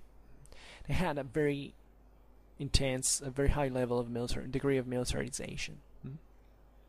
So these clans, when they arrived into Italy, some of them naturally followed certain greater. They all had a leader on their own, but these leaders would in turn follow another leader, like Albovin could have been. So it was a matter of political interest, wherever some preferred to stick with Albovin, others went in other parts of Italy. Others actually even crossed into Gaul to be actually annihilated by the Franco-Burgundians into an ambush, and however maintaining, generally speaking, this autonomous character, and especially those Longobards who fled down, who poured down into the Apennine Peninsula from the Po Valley, were essentially pretty autonomous. They were also the ones who made probably the greatest mess in terms of, they had to find a way through, and they slaughtered everybody who was in the middle. The Byzantine avant-post, also part of we can imagine the local militias that were formed at a point to stop them. And those were the ones that were probably more heinous. That they destroyed the Abbey of Monte Cassino, for instance, for the first time. And so those were kind of wild. And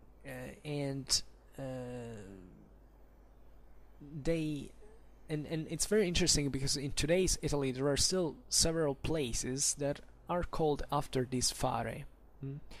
The name of Fara is a common Italian toponym that essentially tells you that in that place there had been a Longobard clan that had settled down.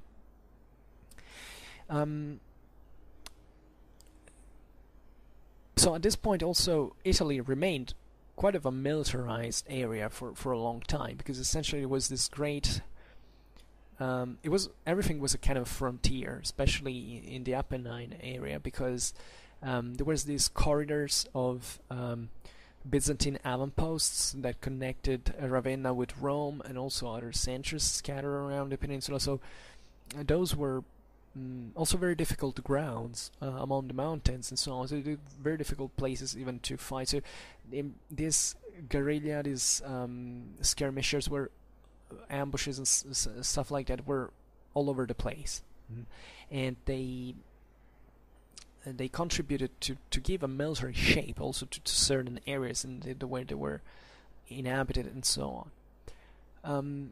At this point, however, the bulk of the Longobard kingdom kind of was organized in a more orderly fashion that in part kind of remained in also in the other places by standards, because the fare kept remaining up to a certain point. However, as the standard military organization of the Longobards, especially at the beginning.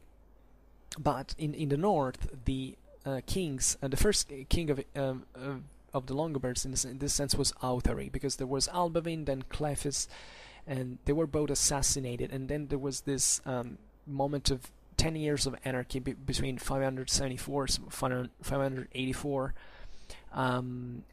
where no king was elected. Then was elected Authari, and Authari was an extremely effective king. He literally slaughtered half of all the Longobards rebel dukes that were in the Po Valley that were siding with the Byzantines. He decapitated them all. He was an extremely effective ruler. He massacred all his opponents, and from that point on, nobody ever questioned the existence and the authority of the Longobard kings. The Po Valley was a pretty good place to start a kingdom from, because even though it wasn't so, the Po Valley was a bit less let's say central and southern Italy were substantially a bit better, but the Po Valley because Po Valley had remained also relatively marginal to the Mediterranean traffics. In the late Roman period had declined a little bit. The swamps had coming back. This area with lots of rivers, and also but it still had very solid Roman cities in there. Some of the greatest cities in Europe at this time were in northern Italy. It was defended by the Alps, that were a formidable obstacle to the invaders. In fact, the same Longobards, like basically anyone else who invaded Italy, didn't practically cross the toughest areas, but they went into the Pannonian plain. From there they passed into this kind of milder pass into between what would be today's Slovenia and northern Italy, to enter the Po Valley, and this was well defendable. Was full of rivers that also in here could help to put up a defense. There was a very strong defensivistic attitude in this sense, from the side of the Longobards. Even when the Franks and the Byzantines invaded them, it was enough for them to close themselves into their own cities, fortified cities in the Po Valley, and to let the Franco-Byzantine army, first of all, not even to reach each other, and then to simply be worn out by the epidemics and so on. So it was a very good place actually to to defend in many ways. Then they began to expand into Liguria and to Tuscany. It also became under the direct rule of Pavia. That was the capital. Also in here there were certain duchies that were initially autonomous and then were framed within the kingdom solidly. At this point, the military organization of the kingdom was based on the idea that the dukes had to give, that there were first of all royal estates that the king could draw resources from. Then also the dukes had to contribute always to the army, because technically the Germanic all these people was considering still itself as one. And by Germanic tradition, when war was called, everybody had to, war was declared, everybody was called up to the army, and every freeman had theoretically to participate. Now this was very theoretical in fact, but still every duke was meant to provide his own troops. Now the dukes initially, as we've seen, were all these the duchies were all these political entities that had formed around the Roman city and its diocese and its district. There were several. There were I think there were something like 34 duchies by 574. So not a few, but they were still kind of also in here the geography of the duchies changed a little bit, because usually in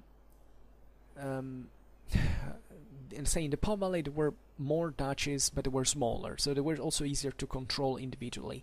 The larger duchies were the ones of Benevent, of Spoleto. They were kind of two big chunks on their own. They were sensibly larger than the others. Like they would have been essentially like from 2 or 5 times the size of a normal duchy. Then also the one of Friuli was pretty big, and was also among probably the most militarized in Longobard Italy, and in fact was the one where the Longobard military traditions survived more intact, also because it was a less urbanized place. It's as if it had been more a piece of Germany than Italy, just to make it to make you understand it an approximation. So that's also where the Longobards kind of maintain a bit of their own original lifestyle, and also, but that happened mostly also in there. The Longobards mixed quite easily, and even before, telling the truth, than in other with the Romans than in other regions. In fact, it's very interesting to see how probably the distinction between Longobards and Romans remained paradoxically in the most Romanized lands, because there were more resources, more surplus to make that elite remaining at the top. Instead, in this kind of wilder, less urbanized areas, paradoxically the Longobards mixed much more easily with the population, because they were kind of more alike. And these duchies were revolving around the former districts of the Roman administration, so they were actually pretty useful to control the whole peninsula by controlling them. So the Duke had normally to bring his own army, his own retinue. It was conceived a bit as a private retinue to the public army. A private retinue because this stemmed essentially from the clan, from the idea that the Duke was at the head of a clan or several clans that had followed him in this kind of personal bondage. But over time, the Longobard kings from Pavia were developing a bureaucracy and administration, and were sending certain functionaries called Gastaldi, who were meant essentially to represent a sort of royal authority within every duchy. So they had a palace on their own, and they were mostly put there for legal reasons, and their duty was to control that the dukes would ensure justice according to the Longobard edict, so to the right of the Longobard people that had been decided in theory, by the National Assembly of the Longobards, representing therefore the Longobard identity and how the Longobard people had to live. So every subject that was disaffection with its own duke could go to the Gastaldus of the duchy, and that was the palace of the Gastald was essentially as if it was the same royal palace of Pavia. This was the idea conceptually. So the Gastald communicated to the king what was going on, and the king could take very harsh measures to ensure the justice would be done. The Longobard kings were very deeply involved into these juridical activities, and they sentenced a lot. They cared a lot about the administration, and its administration worked, because you could even go, to, if the local Gastald couldn't do anything against the duke, every Longobard subject could go to Pavia, to the royal palace, and to be heard by the king. And this is literally what happened, because we have the proof from the documents, and in this way the king could interfere into the ducal affairs, and to essentially make its power, the royal power, increase within the duchies through the Gastaldi. And sometimes when the ducal dynasties died out, it was the royal Gastald that seized the ducal power, and certain duchies at this point were ruled directly through the Gastald by the king. And this happened very frequently, and you see, if you see Longobard history in perspective, that there was a very strong increase in centralization through this process. Also because those clanic bonds were, essentially being lost over the generations, so the majority of the population wanted to be ruled equally effectively, and as we have seen before, also this population was gradually becoming Longobard. So all the former Romans now were also Longobard subjects, and they wanted a duke who ruled them fairly. So in the absence of the duke, it was the Gastald who led the army of the duchy. And then there were other functionaries like the Centenari or Decani and so on, that were essentially these Latin names that were used also into the Roman army, that reflect this decimal organization that existed even also in the Roman, in the Longobard army. Sometimes, especially among the southern Longobards, you find the term of comes. That is actually the only Roman officer's name that it was imported into the Longobard army, but only in these southern regions. The reason seems to have been that actually a number of Longobards had been settled into southern Italy even before that the entirety of the Longobard people migrated into the Po Valley, and these were probably some of the same Longobard mercenaries that the Byzantines had used during the Gothic War, and that were now settled into the depopulated peninsula to control it and to make them pay taxes and so on. So these areas were kind of more Romanized than the north, and therefore eventually when the Longobards invaded Italy, these southern Longobards kind of seized power also on their own, and they maintained partly this title of comes that was found into the Roman army as well.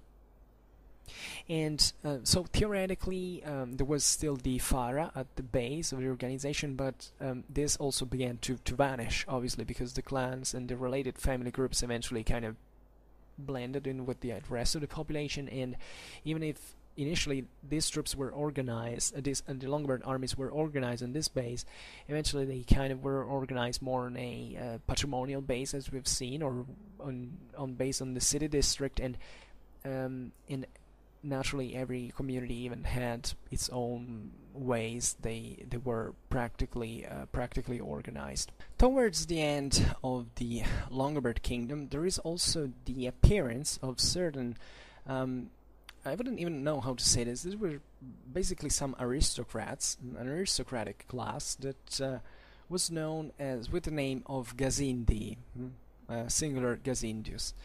Um, Now, these also in this Gazindi, a lot has been said. You know, who they were, etc. Also, the older historiography believed that this was a sort of military class, equivalent to a bit like one of the one of the Carolingian comites, for instance. So, a sort of vassals of the king, because objectively, and these Gazindi had were sort of the king's trustees in some way, and sometimes they they have been, its military nature has been kind of overly emphasized. Who were these people? Were substantially, these were a new class of aristocrats, of people who had let's say, a certain weight within the local communities. These were magnates or other people who had power and money and stuff, always very contained, as we have seen. Part of the success of the Longobard kingdom from an institutional point of view was too that there were no powerful aristocracies that could compete with the one of the king. This Gazindi in fact emerged mostly from the cities, from the urban classes, and they those aristocracies had remained kind of strong even during the moment of greater depression of the urban centers during early medieval times, and especially by the early 8th century, when there is also this economical revival of, especially in Italy, before than in other European lands, this kind of let's say,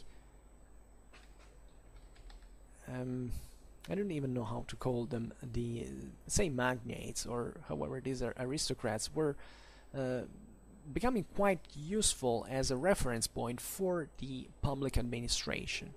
We're becoming more powerful, having substantial clienteles, especially within, as we've seen, the city centers.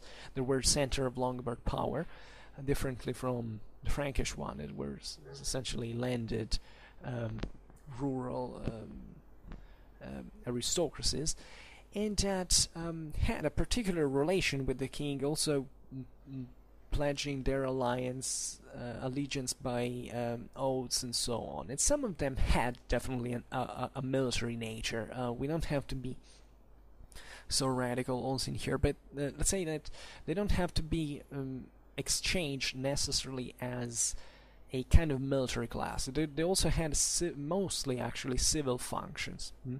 And even if they were rich enough naturally to have also their own military retinues, this is very important. In Longobard history you see that usually every duke, every important person had its own retinue.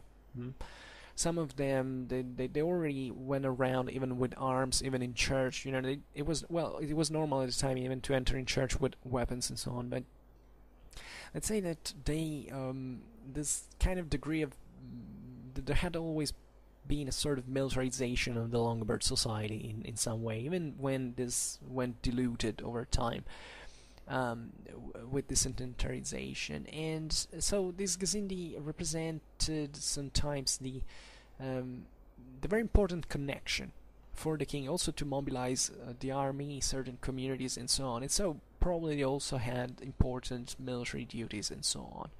There were then other military services that were required, especially towards the end of the Longobard kingdom, where things became kind of more agitated. Seemingly, the number of especially when the Franks invaded the kingdom, then there was also an increase in crime, you know, bands of brigands and so on. And this was known as, the service was known as the cavallicazio, that is essentially like the chevauchée. And this idea, it was a sort of police service owed by the local communities to the king. And that is something that remains also later in time, because this was present in every Germanic kingdom, and also the Carolingians had it. So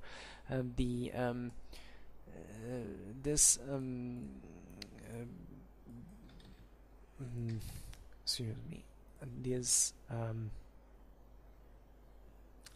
ride, this horse ride, because that's what the cavalcazzo means, was to remain at the base. Actually, also the military organization of the Italian communes later on, and so on. It was something pretty ancient. It also stemmed from the Longobards, in fact. And this was old. Interestingly, this was a mounted service, so also those who had to provide it had to know how to fight on horseback, and so on. Then there were also other smaller, also minor guards that were mostly living close to bridges and other important passages that were known as the saltari, for instance, that had basically to check all the people who crossed the bridge, the road, also for stopping criminals, and so on. Then looking a bit of the higher echelons, we don't have a very clear view of this. Surely there were certain officers of high rank that were known. For instance, the Marpais. The Marpais would be the equivalent of the Frankish Count of the Stable. So he was the commander of the Longobard cavalry. And this is, however, I think it's mentioned only one time, just for telling you how the sources are scanning, especially about military affairs. It was a title that we find, I think, in correspondence of the Duke Gisulf, who was no one but, I think, Alboin's nephew, and was left into Friuli during the Longobard invasion of Italy, so in the northeast, while Alboin was going to the west, together with most of the Longobard cavalry, very interestingly, because this was essentially used as a reserve, because at that point, first of all, the invasion could go wrong. Also, Longobards were probably worried about the Avars that might have acted sneakily on them, so it's very interesting that in Friuli this cavalry was also meant to stay there, and maybe, I don't know, it triggered some kind of local organization that also is reflected by the greatest degree of militarization of the local society. But I repeat, this term of Marpais, I think it is present only in there. Then what the Schildport, that would be the shield bearer or armor bearer, and the standard bearer. So these officers are quite kind of shield bearers, armor bearers, and standard bearers were pretty much present in any army of the world at this point on so many levels. But these were also meant to the ones of the king, so the ones who also had not just a military function, but also lived in the palace. They had this power on their own, and they also had administrative offices and so on. This is more or less the Longobard military organization in theory. Then in practice, I could add many more details, but I think the video is getting excruciatingly long, so I have to cut it short. We will probably look at it on another occasion when I'll start to do dedicated videos on the Longobards. But let's say that the Longobard army was relatively efficient. Even at a certain time, the Longobards besieged Rome and other fortified centers, and from the sources we know that practically this Longobard contingents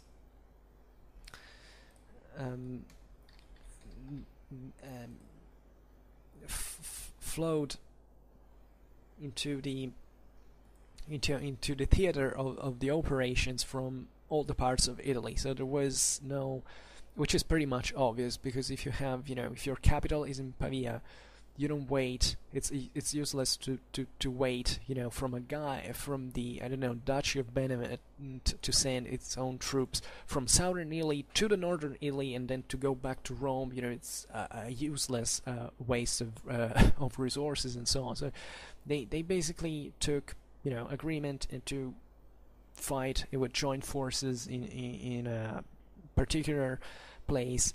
And in fact, that's how, for instance, how the sieges of Rome were done. That every Longobard corps basically came and to besiege the city from the direction where it was coming, essentially. And the fact that the Longobards were able even to besiege a city like Rome, it was pretty huge still for those early medieval standards, but also because the walls were standing. Theoretically, it was still this local Byzantine garrisons, even though now it was mostly the Romans and also other foreign elements within from Western Europe that were at the service of the papal militias at this point that could guard them. So it's important because it seems that the Longobards had a relatively, well efficient military machine, at least in logistical and organizational terms. Then, as we've seen, the military average was not higher than the average of Western Europe, but we have no way to tell whether it was even, worse than the average. We have no evidence. It was a kingdom that kind of worked and was able to move its armies and progressively to eat up all the rest of the Italian territory was still under Byzantine control, and just the Franks arrived basically to abort this process. Otherwise, they would have seized the control of the whole peninsula. Other things, mercenaries. Definitely Longobards used foreign mercenaries at some time. You've seen how eager they were to integrate other populations. They were used, first of all, as mercenaries by the Byzantines, so they were also pretty well acquainted with the Roman military practices, and objectively there wasn't much of a difference between a Longobard Arimanos or a Byzantine Caballarius in the 6th century, and also in terms of equipment and military capabilities and multitasking, training and so on. And definitely also the Byzantine areas, militias had they grew osmotically pretty similar to the Longobards as well. So it wasn't this huge difference telling the truth. As I was saying before, material culture was pretty much homogeneous at this point. After their settlement in Italy, actually the Longobards didn't venture much elsewhere. There is that expedition in Provence to assist the Franks against the Muslims. There's actually very few, and the mindset of the Longobards was firmly set on Italy when they created the kingdom. They understood that territorially speaking, that was their goal, and it's kind of strategically obvious. And if they had not been crushed by the Carolingians, probably they would have finished to expand into southern Italy, and then probably extend their influence in the Adriatic Sea. Albeit they objectively the Longobards had their some navy, and they had, especially at the beginning, during the 6th century, there was a certain dukes, when they conquered Tuscany and in the city of Pisa that was on the sea at that time, they seized certain Byzantine galleys, and they used it to launch raids on Sardinia, on Byzantine-held Sardinia. This is very interesting because if we have I think a letter from Gregory the Great that writes to the Byzantines saying, watch out. No, he was writing actually to the bishop of Cagliari into Sardinia, saying watch out because there's these Longobard pirates and so on. And the Longobards had some interest into Sardinia and so on, and they actually also seized Corsica at a certain point, even though we have no idea exactly when it happened, but they extended their power over there. Initially, there was not much of an interaction with the Muslims. Liutprand made something to retake certain relics from the Saracens. He sent an expedition, something we don't know whether it was a military thing or it was achieved through diplomacy. But mostly, the horizons of the Longobards were set into Italy, and they were extremely cautious also about controlling their mountain passes. Oh, well, they fought against the Bavarians. Actually, the Longobards expanded, towards the in the Alps, they seized from the Bavarians some lands on the Danubian watershed of the Alps, so they passed from the other side, and the Bavarians were less powerful than the Longobards, albeit on the Western Alps, actually the Carolingians maintained always the Franks maintained the control on the on the Italian watershed of the Alps. That is that. Just like today's border, and this is today's border between France and Italy is in the same way, because normally the borders is on a watershed. Instead, the border here is different, because from the Carolingian times, the Franks always had the upper hand on whoever was ruling on Italy. So the French border stops basically almost at the end of the Alps on the Italian side, and this stemmed from the Carolingian Longobard relations. The Longobards controlled the Alps with certain garrisons. It was actually a defense in depth, as we have seen. It was no thing like a proper border, and this was quite effective, because that allowed also, at this time, even a small fort could have a great impact. There were certain Byzantine garrisons that remained besieged for decades, literally, after the Longobard conquest into northern Italy, into the certain alpine lakes that exist in there. Ultimately, it didn't even end in bloodshed. They simply became friends in the end, seriously. So it was a world that controlled mostly this political dynamics to rely on its defense than strictly military ones. Also because maintaining a border with a, there were certain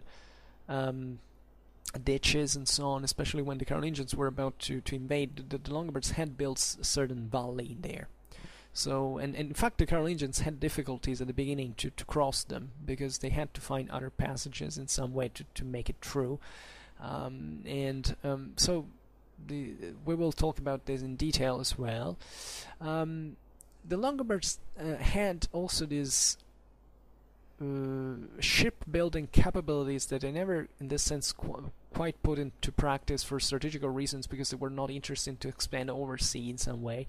But at a certain point, interestingly enough, they sent to the Avar Khan certain shipbuilders to build a fleet in the Danubian Delta in the Black Sea to use against the Byzantines. This is also very interesting and fascinating, because the Longobards actually were friends with the Avars at most times. I mean, they obviously didn't like each other very much, but they still, they had no reason to aggress each other, because the Longobards had left the Danubian basin for Italy. Also, making an agreement with the Avars, telling them that theoretically, if they had failed to expand into Italy, they would have they would have maintained land into the Danubian plain. But I don't think that the Avars, the Arab says, the Avars said yes, because just to get rid of them, but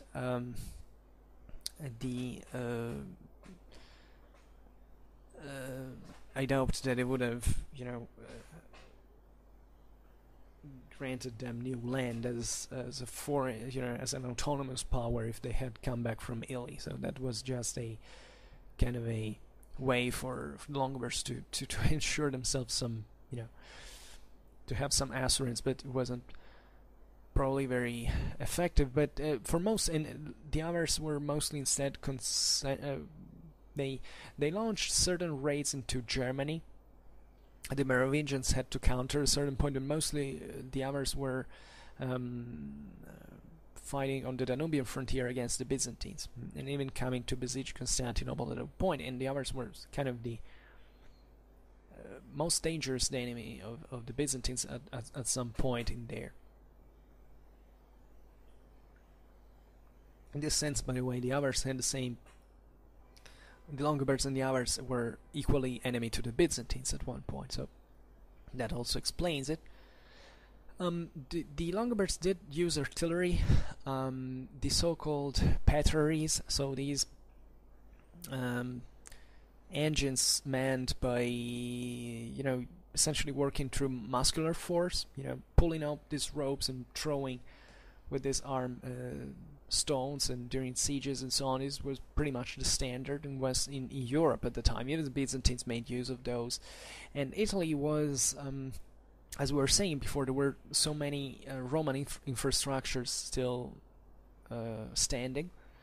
The same Byzantines had to besiege a city like Benevent against the Longobards, and Benevent resisted heroically against, let's say, the Byzantine siege. There are many anecdotes I could tell you about it, but maybe it's not necessary now. I was just thinking about other. No, this is valid. So the Longobard Italy presented this minimum of engineering capabilities that were, to be found essentially the most infrastructurally developed land in the West at that point. So, in Western Europe. So it was normal, but it's not that the Longobards ever put that in much practice. It was much more important to have an efficient political and military system, just to have an army to levy and to organize. So also these technical skills were not excessively. They couldn't even be employed most of the time. They were not needed most of the times. Talking about foreign mercenaries instead, we've seen originally was plenty of other ethnicities in the Longobard army, especially of Germanic origin. There were certain also in here there was this Germanic practice sometimes of adopting the son of certain foreign princes that for political reasons or international reasons that would be educated and trained as mostly trained, let's say, as warriors into the Longobard world, and that also became very strong, very prized fighters. There was a Swabian, famously, who participated, who was raised among the Longobards, and instead passed on to the Byzantines and became a Byzantine general. And also he led the army, I think, in Thrace against the Avars, and he was buried in Ravenna with great honors by the Byzantines. Then there were Avars, who were on occasion used as mercenaries. It's kind of normal, because we can imagine there were Avars within the Longobards also when they arrived into Italy, because now the Avars had already settled into the Danubian plain. There was someone surely that crossed into the Longobards in search of fortune as mercenary and so on. But these were mostly used as mercenaries into the east, especially in the land of Friuli, that was so close to Hungary. In this, at that point Hungary didn't exist as such, but the Pannonian plain, nor the Angers were already there. And there is also evidence of the Longobards making use of Slavs as against the Byzantines. The Slavs were also enemy of the Longobards most of the times on the eastern frontier. They fought pretty harshly. In one battle, actually, the Wolf Friulan nobility was wiped out by the Slavs, but that's also another anecdote, because basically the Slavs were entrenched on the top of a hill, and this was, the Longobards were essentially quarreling with each other. Especially it was the commander who was arguing with another aristocrat who had a name called Argarit, and Arga in Longobard means coward. It is probably the most offensive word that existed in the Longobard vocabulary. And since they were kind of conflictual against each other, they basically, the commander, I think the Friulian Duke said something like, you're an Arga by name and by fact, because you're a coward if you don't want to attack.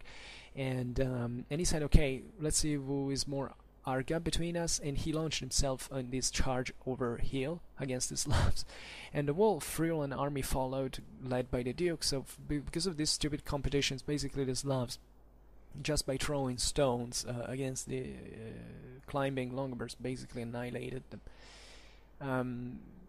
But there were other episodes. Actually, the Avars came and launched some incursions into Friuli, and at a certain point they raped, they devastated. So it was a pretty harsh time, and that's also how probably the higher degree of militarization of Friuli remains, and that's the reason why probably the Friulan troops managed to defeat possibly even the Carolingian army at one point, because they had this very hard learned lesson on that frontier that had shaped them in a more efficient military fashion. And the Friulan, say better, the Austrian dukes were generally regarded as very courageous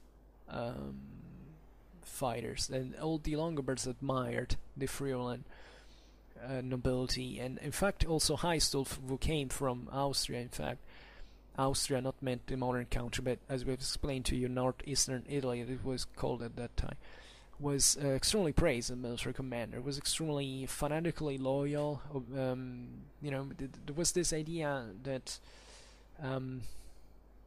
oh my, there were so many anecdotes I would like to tell you, but let's say these guys were really great, capable commanders, and it's very interesting because even the Carolingians originated from the eastern borders, the one with the Saxons, from this more less urbanized and more militarized environment.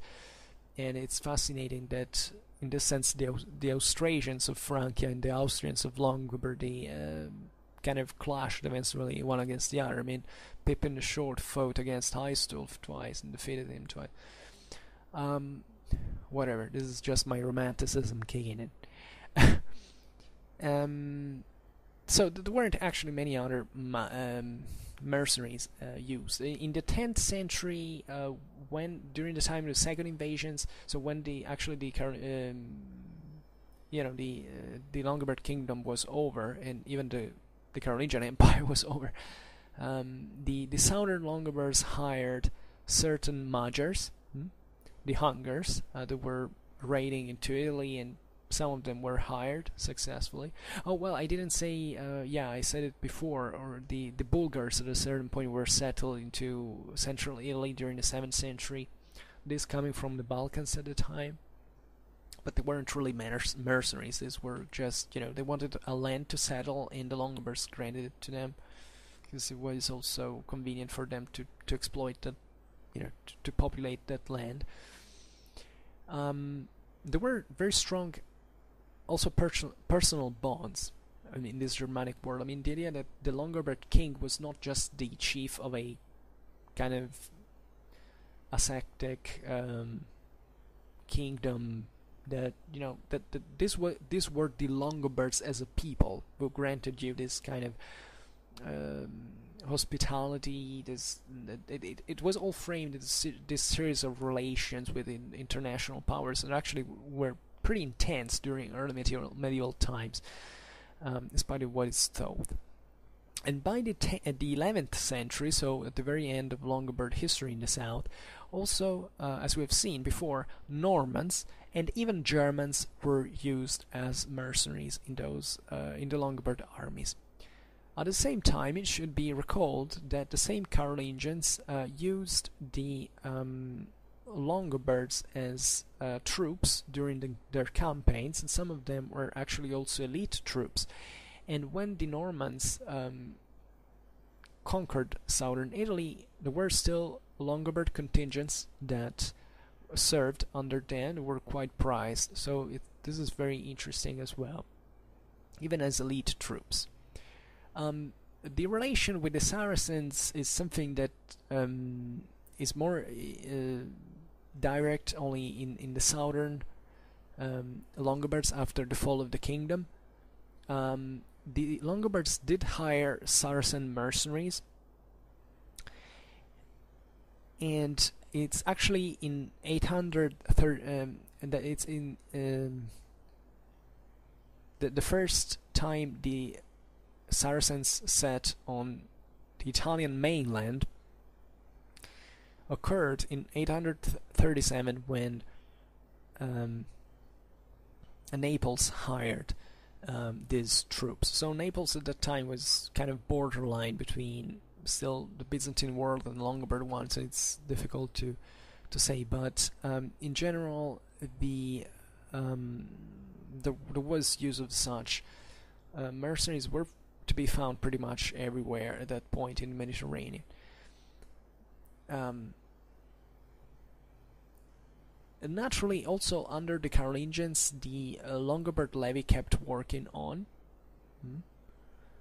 And in fact, there is this part that is also dramatically overlooked of Carolingian in Italic history, that is the Carolingian kingdom of Italy, that was nothing else but the same Longobard kingdom that survived under the Carolingians and was used by, eventually when the Carolingian empire was split, was ruled, by Ludwig II, and it had this, which also had a quite long reign and tried to make things work, even militarily speaking. And this Carolingian Kingdom of Italy managed, even among other things, to retake the city of Taranto, for instance, that had been conquered by Saracens, with huge logistical difficulties and so on, because it was a complex operation and so on. But let's say that the Carolingians into Italy maintained in shape the administration as much as they could, naturally, because also the war, the conquest of Italy had ruined in part this system. And also now the Carolingians were importing feudalism, so they were changing radically the equilibrium.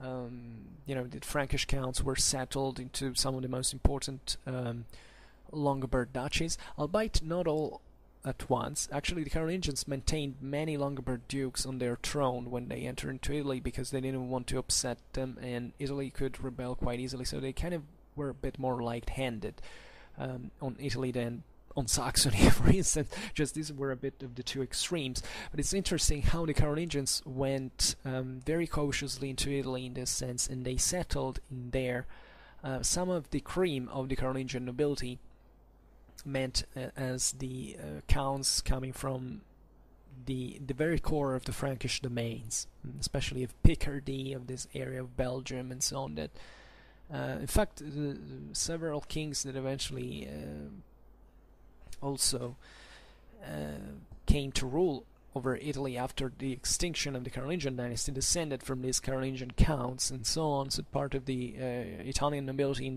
to the low Middle Ages stemmed from these. They preferred sometimes, the Carolingians preferred sometimes to let the Longobard dukes to die naturally, and to just then to send another to put a Frankish count in their place. So this is also the point. And there would be a lot else to say, but I think the video is rather long already the way it is. I will concentrate definitely on many other topics today. We didn't relatively to Longobards. Today we didn't talk much about the pre-Italian phase of the Longobards. That is also very, very, very interesting and makes you understand a lot about the Longobards themselves and what they did into Italy, because we hinted a bit about it, especially relatively to the organization, the integration of foreign elements of the subjects and so on, but we'll see it all another time.